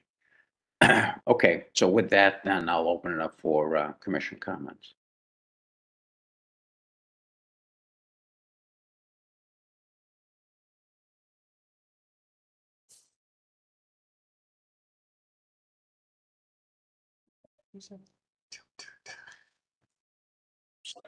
I'll start off. I wanted to get clarification on the site at Cleveland Public Library. Has the library confirmed that those steps will support that base, or is it anticipated that those will be moved off the steps into the sidewalk area? So they're in support of this installation. They actually really would like that.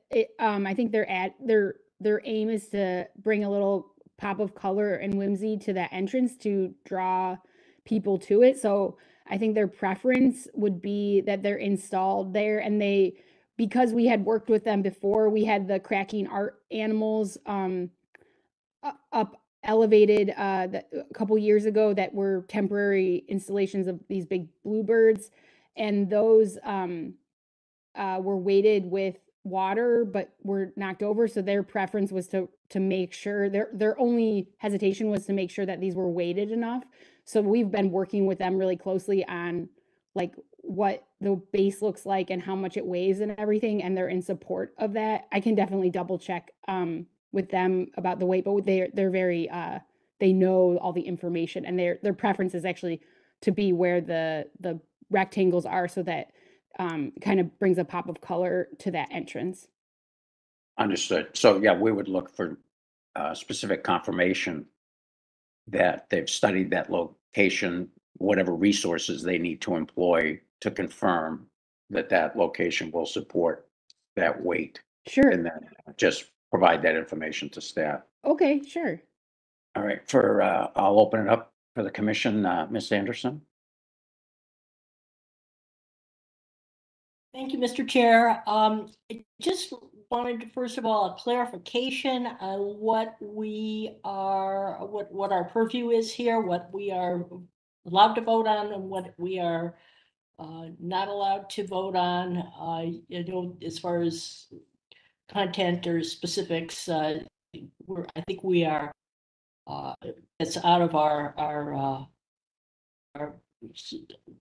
what we're considering. So if I just want that clarification first. All right. Dan, maybe you could provide again the clarification on the locations that are under our preview, and maybe Mr. Roberts with regard to content.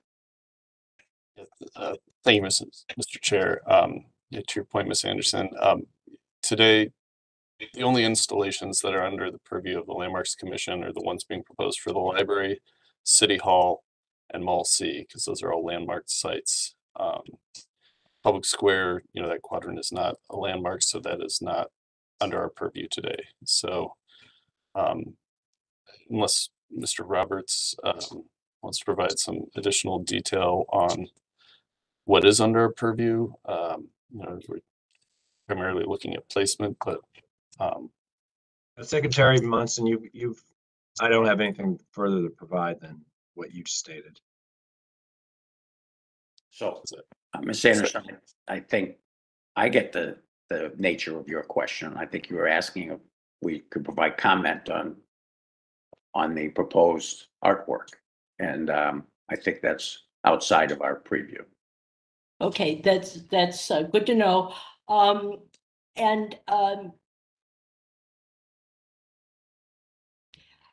As far as the library, I kind of think it might be, these might work better at the Stokes wing than in front of the Walker Weeks building. And I am a little bit concerned about the landing area at the top of the steps and any kind of potential issues or damage that could come up here. But I just, aesthetically, I think they might work better in front of the Stokes building. And I actually think there's more traffic there, so I think people will see them more. So those are basically my comments. Thank you. All right, thank you very much. Director Hung. Yes, thank you. Seeing as these are temporary for 1 year only, I'm satisfied with the locations presented. And I do agree that they'll provide just playfulness and pops of color and interest.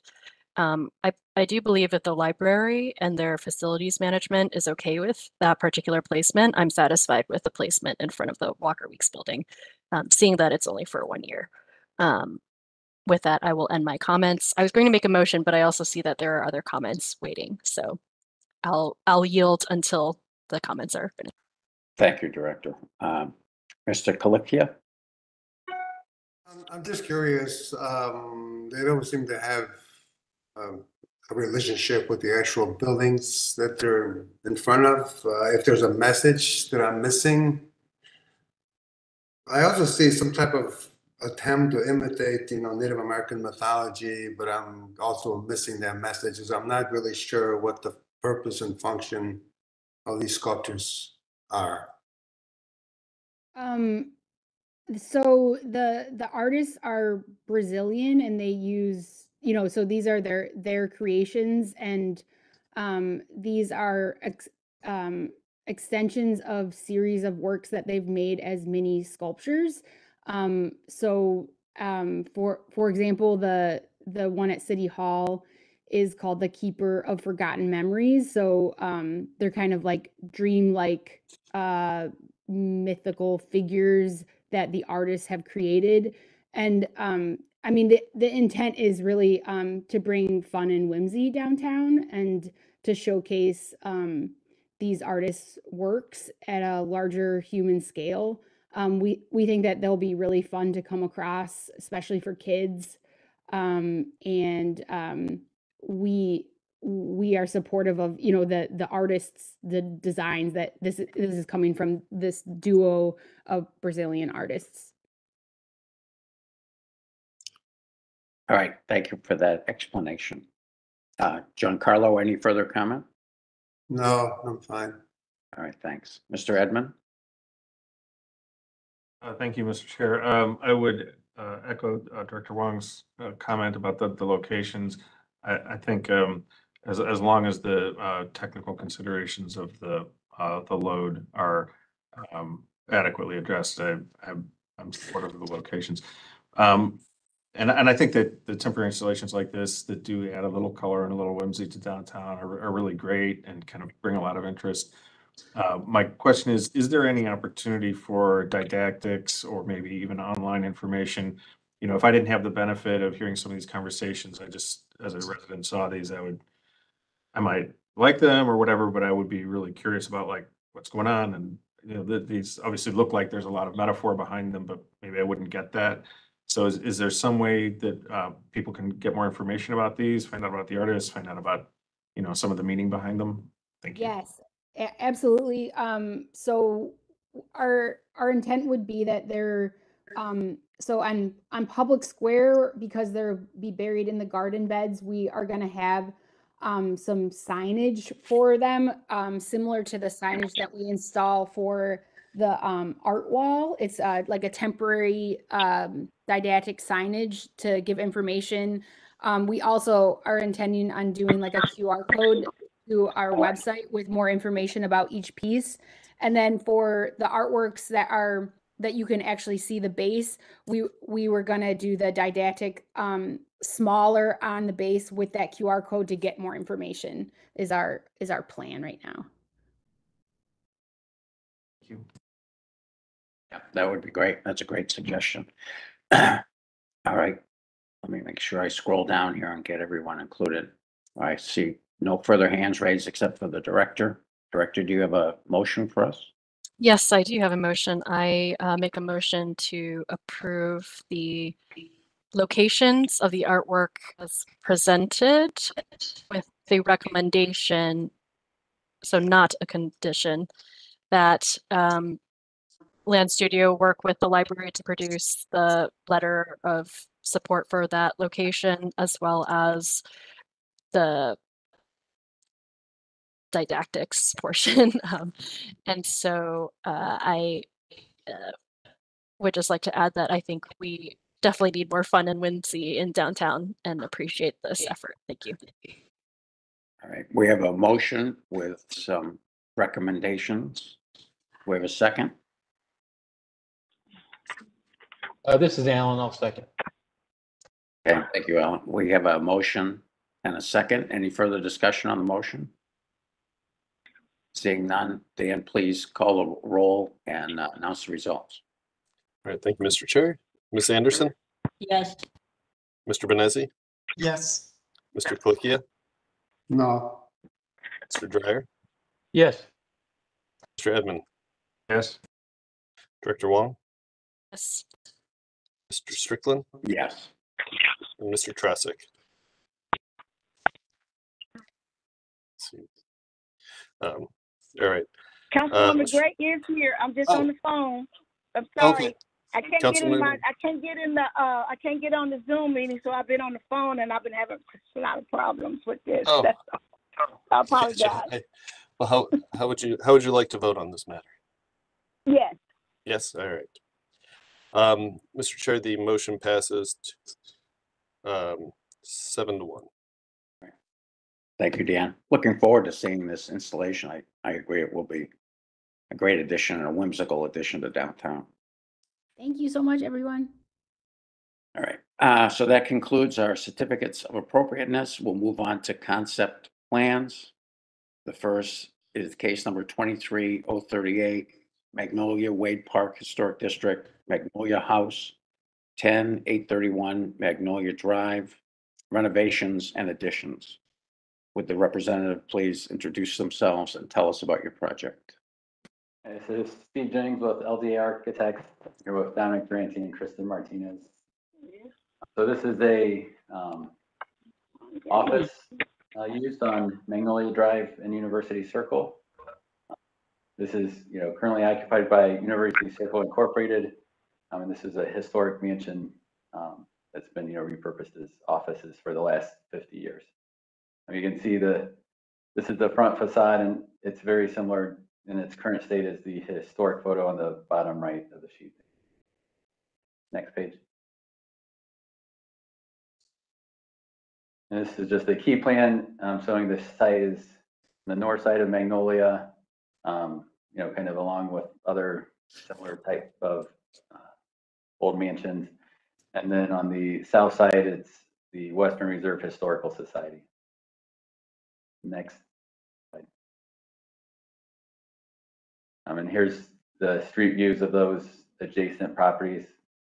So the top left is to the left of our site, top right is to the right, and then the two on the bottom are across the street, the Historical Society.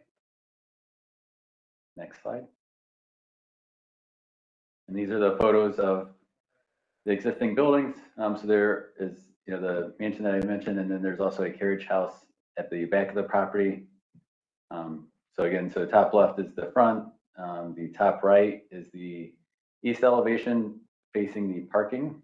And then the bottom left is the rear of the house, which is where we'll be providing a new addition. So that handicap ramp and porch that's shown there will be removed. And then the bottom right photo is facing the neighboring property. And the three smaller photos on the left side are the carriage house. You can see the carriage house was previously repurposed for office space as well. So the garage doors were infilled. Next slide. This is the proposed site plan. So this kind of gives you a good overview and seeing kind of the four components of the project. So we're really working to restore the existing house, providing a addition behind the house, which you can see in the site plan is smaller in width than the house, so that it is, from a street view, it would be completely obscured by the original house. And then the carriage house at the very rear of the property, and then site improvements for the parking area. And you can also see the dashed line. Sorry, if you go back to the site for a minute. The dashed line kind of shows the existing driveway that was directly adjacent to the house. So we were proposing a new curb cut to give more of a buffer between the house and the parking, and also allow for two-way traffic in and out of the parking area. Next slide. This is the first floor plan. So the existing house will be utilized on the first floor primarily for conference space, and again restoring those to their kind of original condition. Some of these spaces were previously split up into smaller rooms, so we're really opening those back up to get the kind of original spaces back. Then in the new addition at the back, this is going to be the primary entrance from the parking area. So we've really tried to refocus the pedestrian arrival to the building. And the other spaces will be used for offices. And then at the carriage house on the right side, you'll see that's proposed to be an event space. So that's not only just for UCI to use, but also for community engagement. So that's 50 to 60 person events that can be held there. You'll also notice there's a ramp there to provide accessibility to the existing house. The new addition floor will align with the floor of the existing house. Next slide. The second floor, which is all office space. Next slide. And these are renderings of the proposed addition and improvements. Again, the mansion will be restored, so we're proposing to keep the existing wood windows and restore those to the original conditions.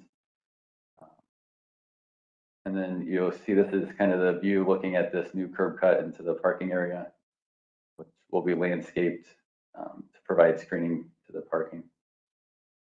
Next slide. This is going in a little bit further into the parking area, the view of the addition and the carriage house. Putting in, again, new windows in the carriage house to match, more of the historic character and remove the previous infills of solid wall. Next slide. And this is a view kind of getting all three pieces. And I think the next slide has the side facing the neighboring property. I think that's all of our slides. And then I guess if you go back to the kind of the overview of the rendering, our goal here was to really provide a glass connection between the addition and the house, minimize the connection and disruption to the existing building, and then use compatible materials on the addition. So we are proposing a brick facade for the solid areas. And this is conceptual, so we don't have exact colors, but that's the intent.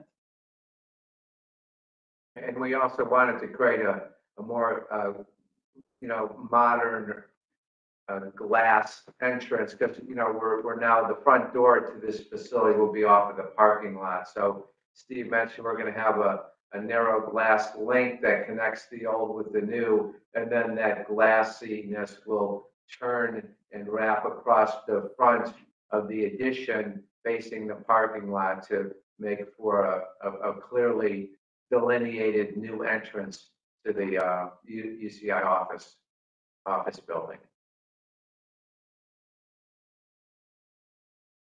All right, does that conclude your presentation? Yep. All right, well, thank you for that presentation. Now, so at this point, this is concept, Dan. Has this gone to design review? Yes, it has. And Jessica was at that meeting. She can summarize the comments from the committee there.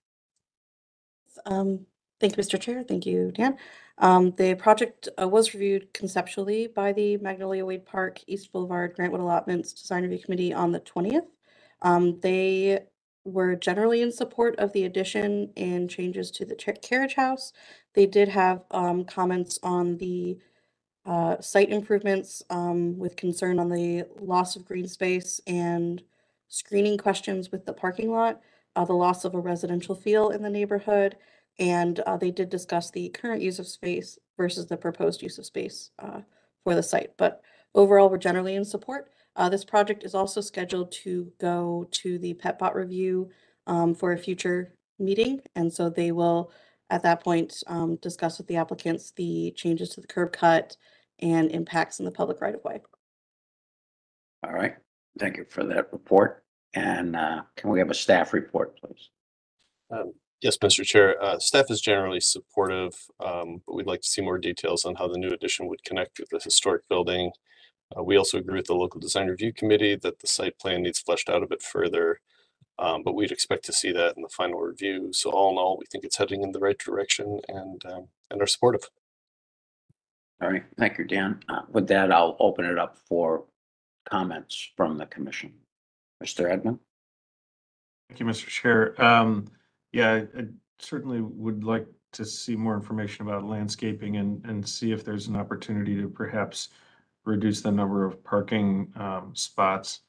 I would like to talk about the architecture a little bit, and I see you're doing a lot of the architectural gestures that we often see in these additions, often right in this area to historic houses and so forth. And obviously, you're picking up some of the materialities, the horizontal datum lines, and as you mentioned, you have a little bit of a glassier kind of gasket between the two to create a little bit of separation. You're acknowledging, but separating, and that's a very common approach, and I see nothing really objectionable in that. I might suggest that perhaps you could and I don't know if everyone else here would agree with me, but perhaps you could go further with some of the, let's say the glazed area, you know, maybe if you had smaller mullions, more of a full glass, maybe even mullionless system for that would, you know, that might look a little more modern, might give it a little more breathing space. Looking at this, you know, I see a sort of, and I don't mean this in a derogatory way, but I see a sort of 70s architecture in that, updated and in some ways, because I think you're trying to do that balance of accommodating but being modern. And I think you could still be deferential to the building, and I appreciate the way you've masked it and cited it. You could still be deferential to the existing building while maybe having more light coming into the building, having more glass, having lightening up the mass of it a little bit with some of your materialities. That's just a suggestion, but I think you maybe have a little more latitude perhaps than you're giving yourself to have that entry really be a you know, you're trying to refocus the entry, you know, really do that. Let's emphasize that a little bit, give it a little bit more breathing space. So those are my comments. Like I said, I don't see anything really problematic here in the building, but that will be just a design suggestion. Thank you. Thank you. Mr. Edmund, Mr. Bernese? Thank you, Mr. Chair. I'm just going to continue Mr. Edmund's comments, and that I think you can give yourself the liberty to almost be more reductive, because the articulation of, you know, even breaking down the mullions, breaking down things for spandrel, it's just adding to an articulation that competes with the historic articulation that we're seeing to the left of it. Well, screen left in this instance. So I think particularly like having the freedom to almost be as reductively minimalist as possible might, in a way, help to celebrate what's very beautifully thought out and detailed, which is this wonderful historic building. And I particularly see that even in like the brick. So you have a glass volume that you're dealing with, and then there's a canopy, and then there's another brick volume.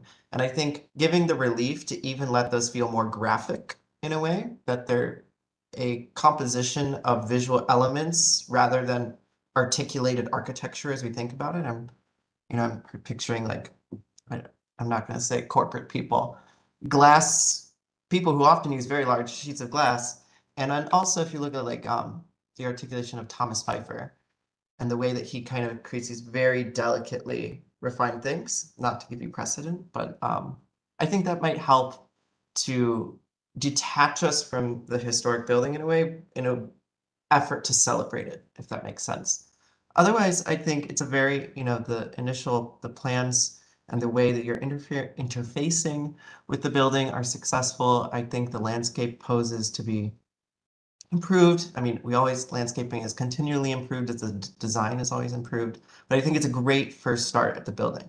I think it's a great first massing at the building, and that another stab at the articulation could really make this into a stellar intervention. So otherwise, I'm excited to see where this goes. So thank you, Mr. Bernese. Thank you. Any other commission comments? All right, I'll add a comment here that when I first looked at this, so that Secretary of the Interior Standards says that an addition to an historic structure should clearly differentiate itself so that it doesn't try to mimic the historic form, which I think you've accomplished here. But my first reaction, I think that my fellow commissioners have articulated this maybe more than I'll be able to, but I just think that the parapet is too stark. So perhaps a solution to that is more glazing and less masonry mass.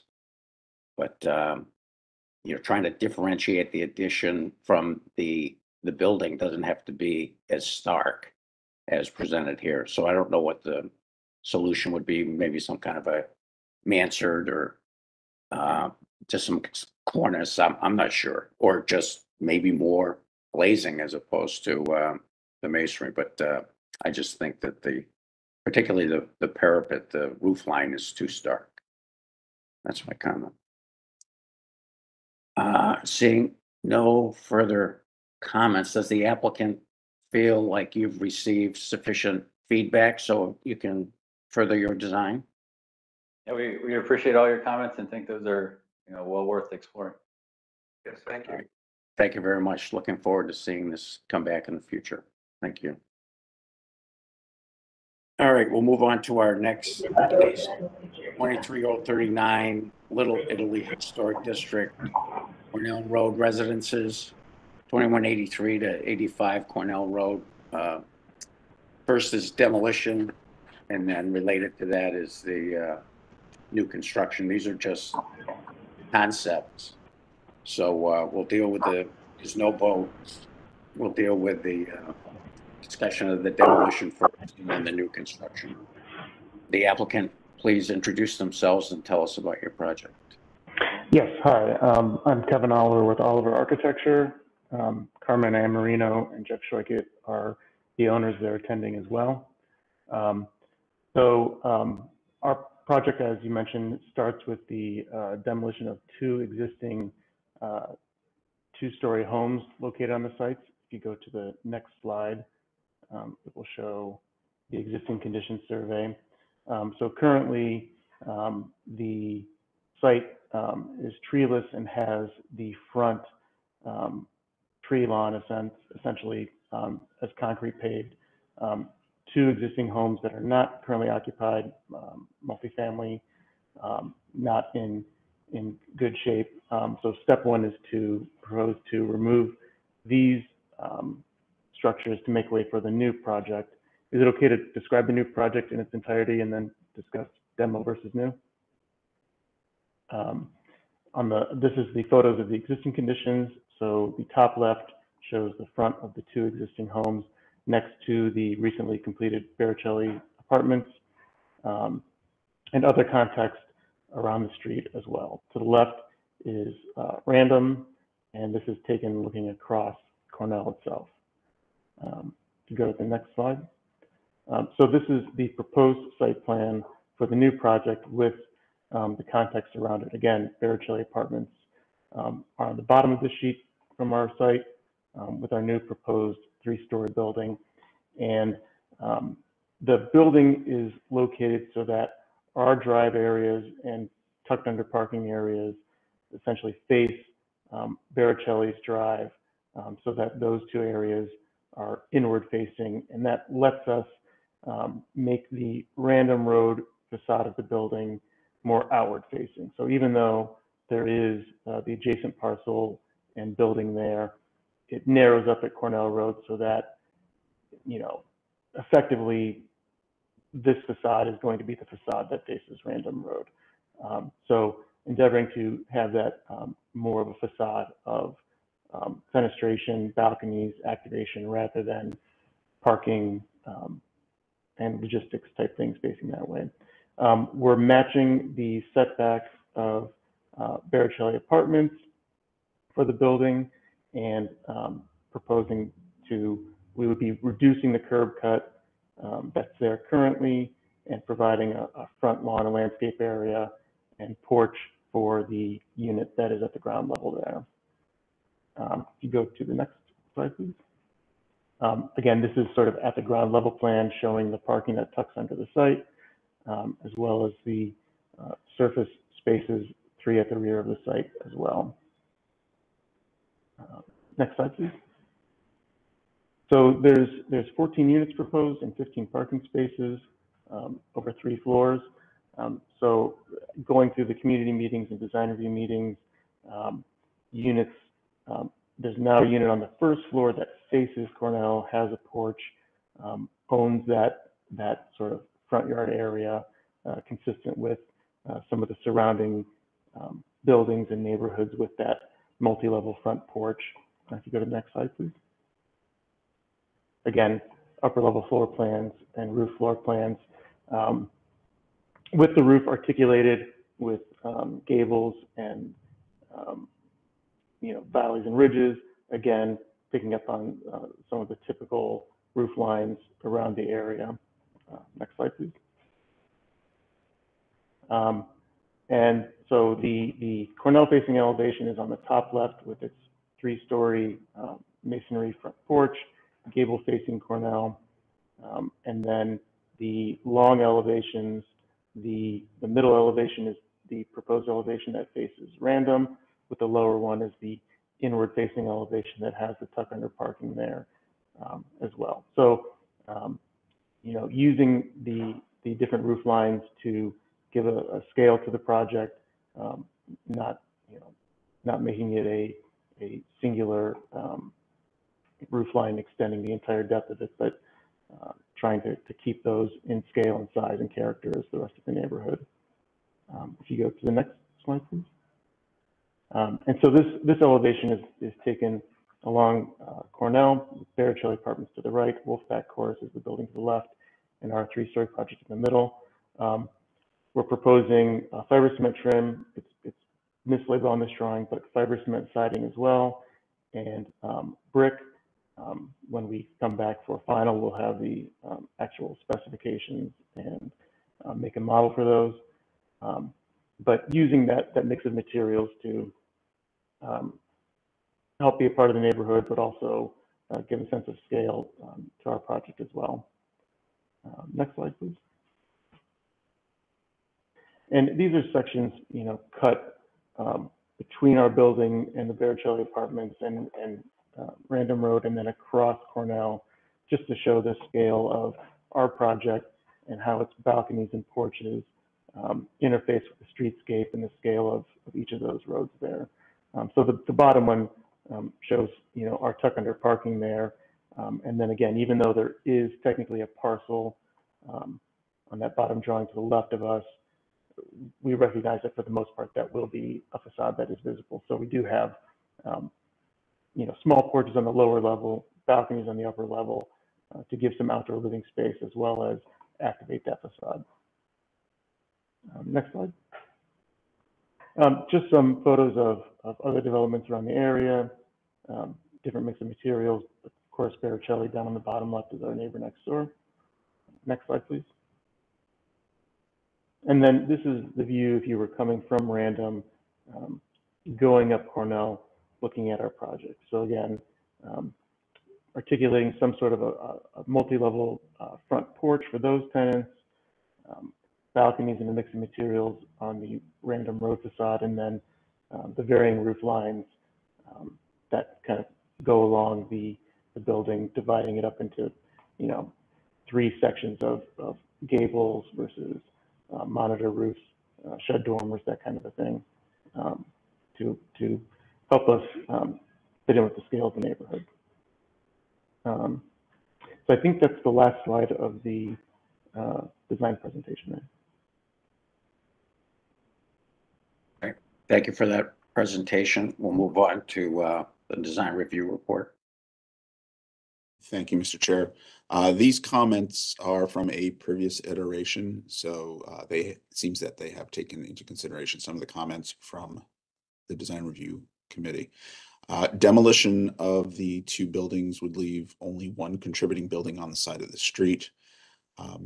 There was vertical siding originally proposed, which was not appropriate for the district, and it looks like they have addressed that.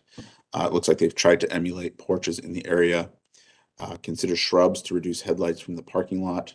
They felt that the front landscaping is a vast improvement. What they saw, they felt that the gables were facing the wrong way, or consider a house or 2 townhomes fronting on Cornell with apartments on the back. Considering 2 colors of bricks. Bricks should be on the front on Cornell. The windows, there was no trim, no depth. The window quality should help reduce noise due to the proximity of the train and other elements. There was some concern over the double driveway. The committee seemed to be comfortable with the project, including the demolition here, but it needs to be the right project. Scale was too large. It was a 4-story building that was being considered by the committee, so they have reduced that in height. Scale was too large and too dense for the lot. The roof lines exaggerate the height. They noted that apartment buildings have flat roofs and clean detailing. They asked for more information on the cost to renovate both buildings and would like to see a salvage plan. Thank you. Thank you, Carl. And staff report. Oh, we're gonna, okay. We'll move to public comment. Thank you, Mr. Chair. We did receive public comment in advance of this meeting from neighbors, as well as notes from the Little Italy Block Club meeting that the applicants went to on March 9th. A summary of the public comments include a preference for owner-occupied housing over rentals. The existing building is located at a gateway of a district and should anchor or be an anchor over the Cornell Bridge. Comments included that the design was out of context for the neighborhood and provided insufficient parking. Comments on the lack of green space, frustration with the process and abundance of developers, noted preservation possibilities for the existing buildings. Comments on a wish to have the design blend with the size, scale, look, and feel of the streetscape. Comments on that the buildings look too modern with large massing. And at that meeting, they did not look like a welcoming entrance to the neighborhood. Demolition concerns on losing the original housing and general community and infrastructure impact concerns. All right. Thank you for that report. And now we'll move on to staff report. Thank you, Mr. Chair. Talk a little bit about the history of this area. Random Road was previously known as Brandon Road, and before that it was known as Prospect Street. Should be noted that 2185 Cornell and the Baricelli house at the corner were the first two houses on this side of the street, along with the four frame structures across the street. And at the end of 1898, beginning of 1899, J.C. and L.A. Davis purchased the rest of the lots, including those along Random Road, and constructed the rest of the buildings at this time. In 1929, you can see that the street was reoriented and there was some demolitions.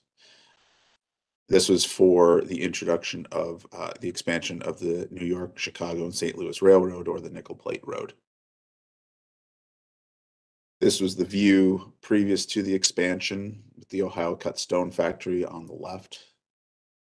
Part of this also was a little bit expansion of theirs in that time. This is a view of the house that was on the corner previous to that expansion.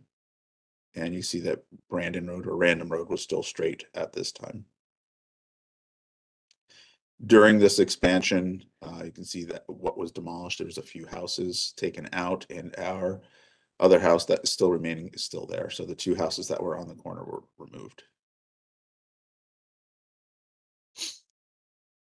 This is previous to the digging out, or just at the same time they were demolishing those houses, they can move them. You can also see that the Ohio Cut Stone building is, the second building is being constructed. That's now the parking garage that's on Random Road. That still stands. And as a point of interest, that is the facility where the Guardians of Transportation were carved for the bridge. And another view prior to the digging out. You can see here's the trench being built.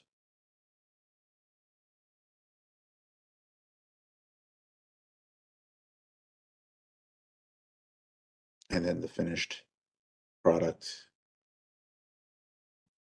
And then this is what the southeast corner looked like 2 years later. These are what the houses looked like previously. We did conduct a site visit on March 15th. These two buildings have been altered significantly during their lifetimes. Their layouts are confusing.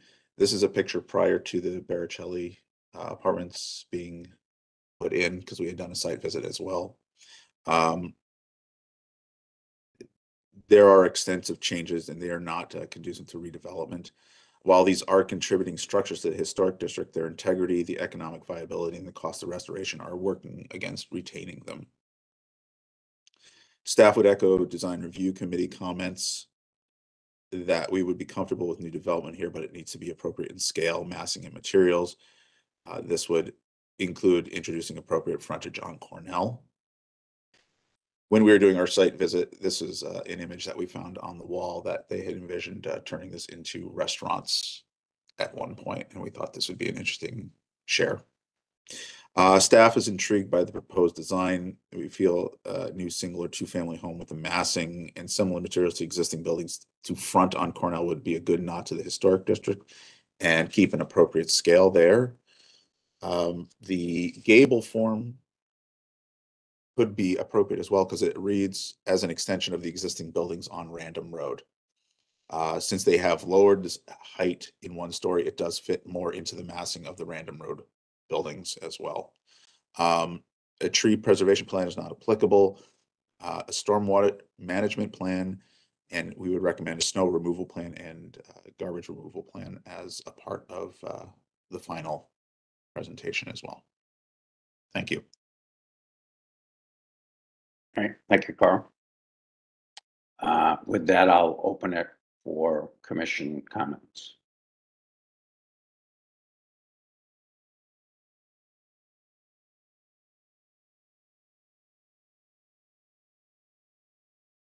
All right, okay, Mr. Edmund. Thank you, Mr. Chair. Couple of comments and a couple of questions. It does seem that the applicant has been responsive to design suggestions, which I appreciate. A couple of other things which I like that are going on here. I like the parking kind of tucked around back. And I think the, if I'm understanding correctly, some of the changes to the massing and the roof lines I think are helpful. I like the multi-story porch gesture, which we see a lot in that area. I like that there's some landscaping. However, I think the landscaping could be further developed. I think this would benefit a lot from just some trees.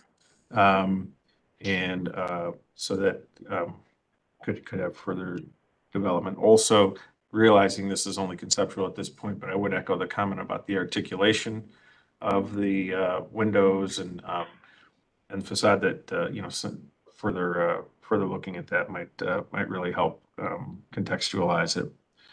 I do have one question, which is about, there's the kind of notch out of the property and the adjacent building there, which I think is that the old Goose Acres folk music place, I think.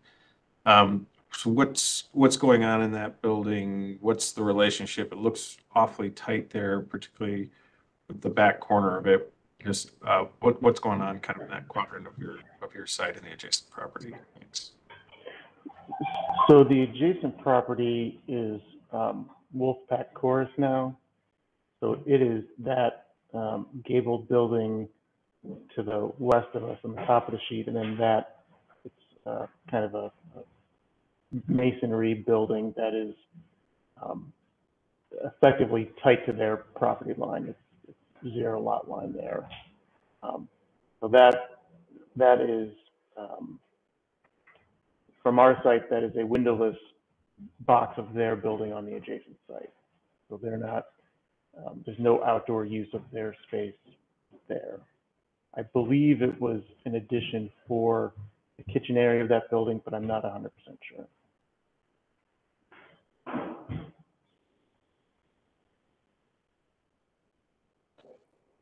All right, does that conclude your comments? Yes, thank you. All right, any other commission comments? I'll say to the applicant that it looks like you've responded to some of the design review comments and maybe some of the feedback that you received from the block club already, especially if you've lowered the structure by 1 story. That's certainly significant and improves the scale of the project relative to your neighbors. As Mr. Edmonds said, obviously this is fairly early in concept, but refinement in the details with the treatment of the windows. I think that I'd rather see different materials used on the front porch facing Cornell rather than that masonry. Have it more of a traditional porch look with maybe round columns. Again, not trying to project it as a historic structure, but something a little more delicate than that masonry form is something that I would like to see. Ms. Anderson? Thank you, Mr. Chair. I was in attendance at the site visit and, walked through the houses, the layouts and the overall design is not original. They have been altered, but the houses seemed well constructed and structurally sound, pretty weather tight, and I am really hesitant to demolish historic existing structures in a historic area. I think we can set a precedent when we have these homes on these larger lots that they're worth more removed and demolished than they are existing and contributing. I think if these homes were in a different area, Franklin Boulevard Historic District, West Clinton, they would probably be renovated and resold as a renovated single or two family homes.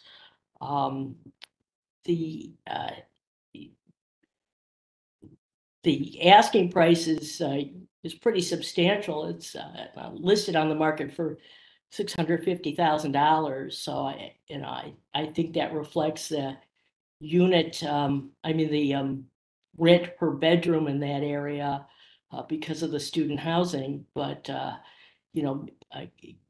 continuing on this path, we're not going to have owner occupant housing. We're probably going to continue to have the student housing. And I know we just approved over 600 units for the sophomore dormitory down the street for the case. I just hesitate to keep going down this path. So I'm not supportive of the demolition. And those are my comments. Thank you, Ms. Anderson.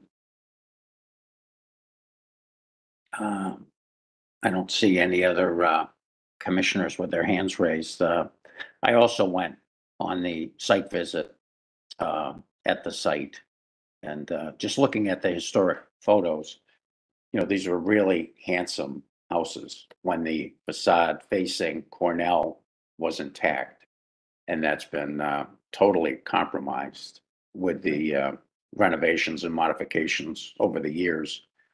So I personally don't think that these structures add significantly to the fabric of the neighborhood in their current condition. And going through the houses, I certainly wouldn't want my kids going to Case and having to reside in housing like that. So again, it's sad that you have to lose some of the historic fabric, but I think it's been so compromised over the years that it doesn't contribute any further to the neighborhood. And I can't imagine anything being salvaged from what I saw in those homes, except maybe the stone foundations.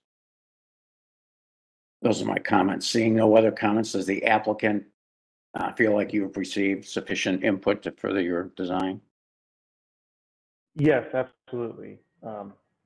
Thank everyone and staff for their comments and time to review it. Looking forward to continuing the process and revising as needed. We're looking forward to it coming back in the future. Thank you very much. Thank you. All right, that concludes our review of concept plans. We now have a proposed nomination to the National Register of Historic Places, Cleveland State University Tower, 1816 East 22nd Street.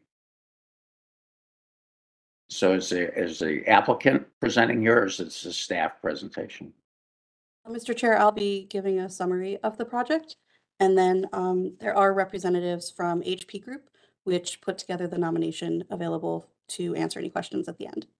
All right, thank you. Jessica, go ahead. Thank you. So a bit of a summary. The Cleveland State University was established in 1964 from the former Fenn College, with the first class held in 1965. University Tower, which is more recently known as Rhodes Tower, had construction begin in 1968 and was fully complete in 1973. Building was dedicated in 1971 before the West Library Wing was constructed. It is 20 stories high and 493,968 square feet. University Tower was the largest academic building ever constructed at an Ohio public university when it opened. It was renamed James A. Rhodes Tower in 1981 in honor of Governor Rhodes' successful efforts to expand Ohio's higher education network through the 1960s. It exists in its original locations and setting that reinforces the significance of the property. The tower is being nominated under Criterion C, having a distinctive characteristic of a type, period, and method of construction.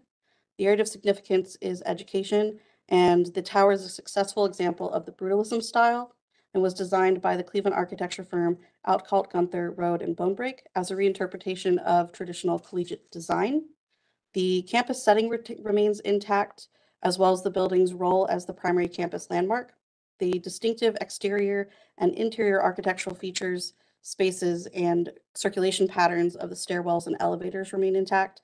The brutalist style was used to impart a sense of permanence and conveyed to the campus community and the community at large that the building and university would endure over time. The tower's placement in the 1960s was at the midpoint of an anticipated east-west campus limits and projected student population of about 20,000 students. And that goal was finally achieved about 4 decades later. So as it's being nominated, the tower continues to convey its significance as the symbolic and physical center of the Cleveland State University campus and retains integrity as a successful example of high-rise brutalism style architecture in Cleveland. All right, thank you for that report. And so, Jessica, did you say that the applicant is present? And if so, are there additional comments with regard to this nomination? Hi, good morning. Richard Sika and Marcia Mall from Historic Preservation Group. We are just here to answer any questions. The nomination is being referred to you as part of the Certified Local Government Program, and it will be on the Ohio Historic Site Preservation Advisory Board agenda in June. All right, thank you very much for that summary. So I'll open it up to the commissioners for comments on this nomination.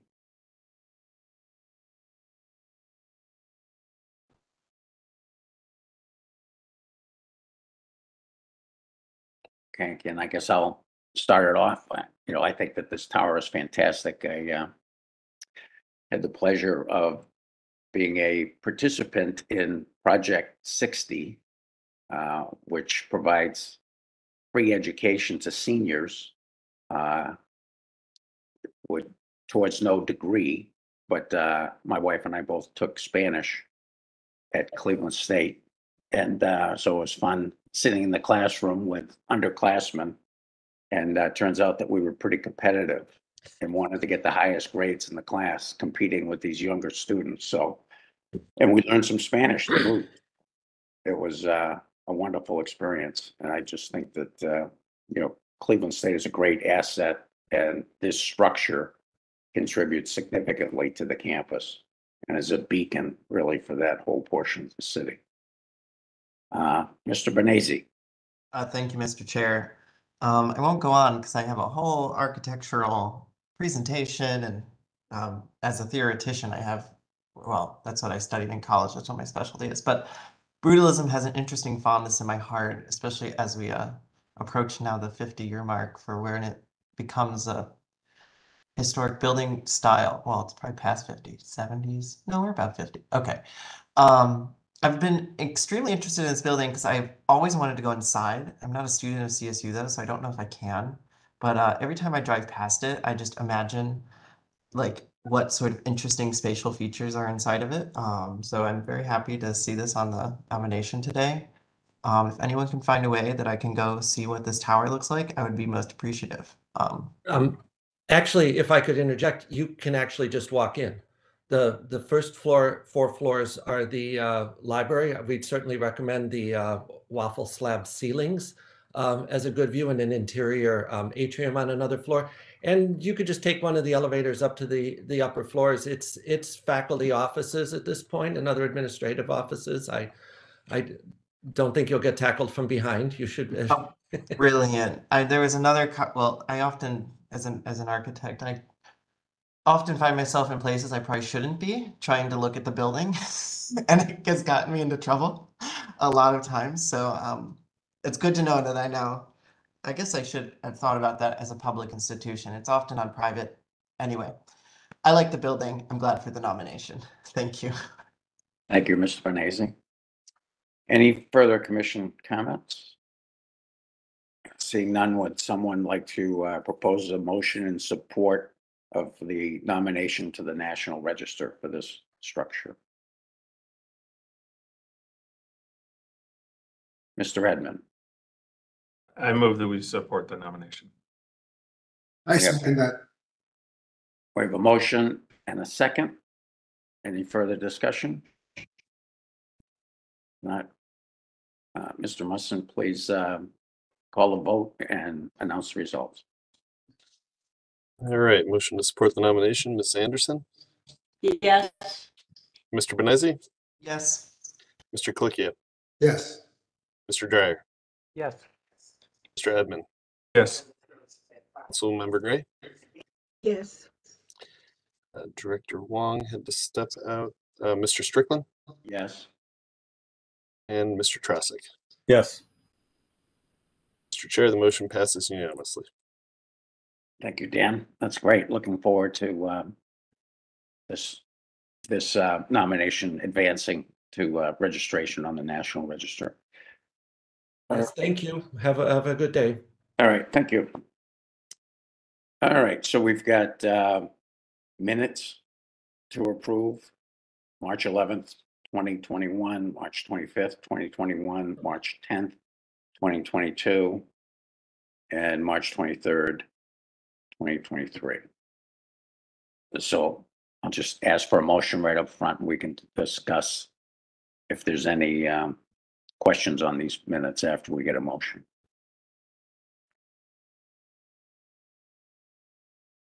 Can I have a motion to approve these minutes? Mr. Edmund. So moved. We have a motion. I have a second.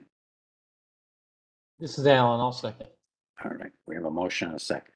So is there any discussion on the motion to approve the minutes for March 11th, 2021, March 25th, 2021, March 10th, 2022, and March 23rd, 2023? Seeing no discussion, Mr. Musson, please call the vote and announce the results. Ms. Anderson, Yes. Mr. Benesi, Yes. Mr. Clicchia, Yes. Mr. Dryer, Yes. Mr. Edmund, Yes. Councilmember Gray, Yes.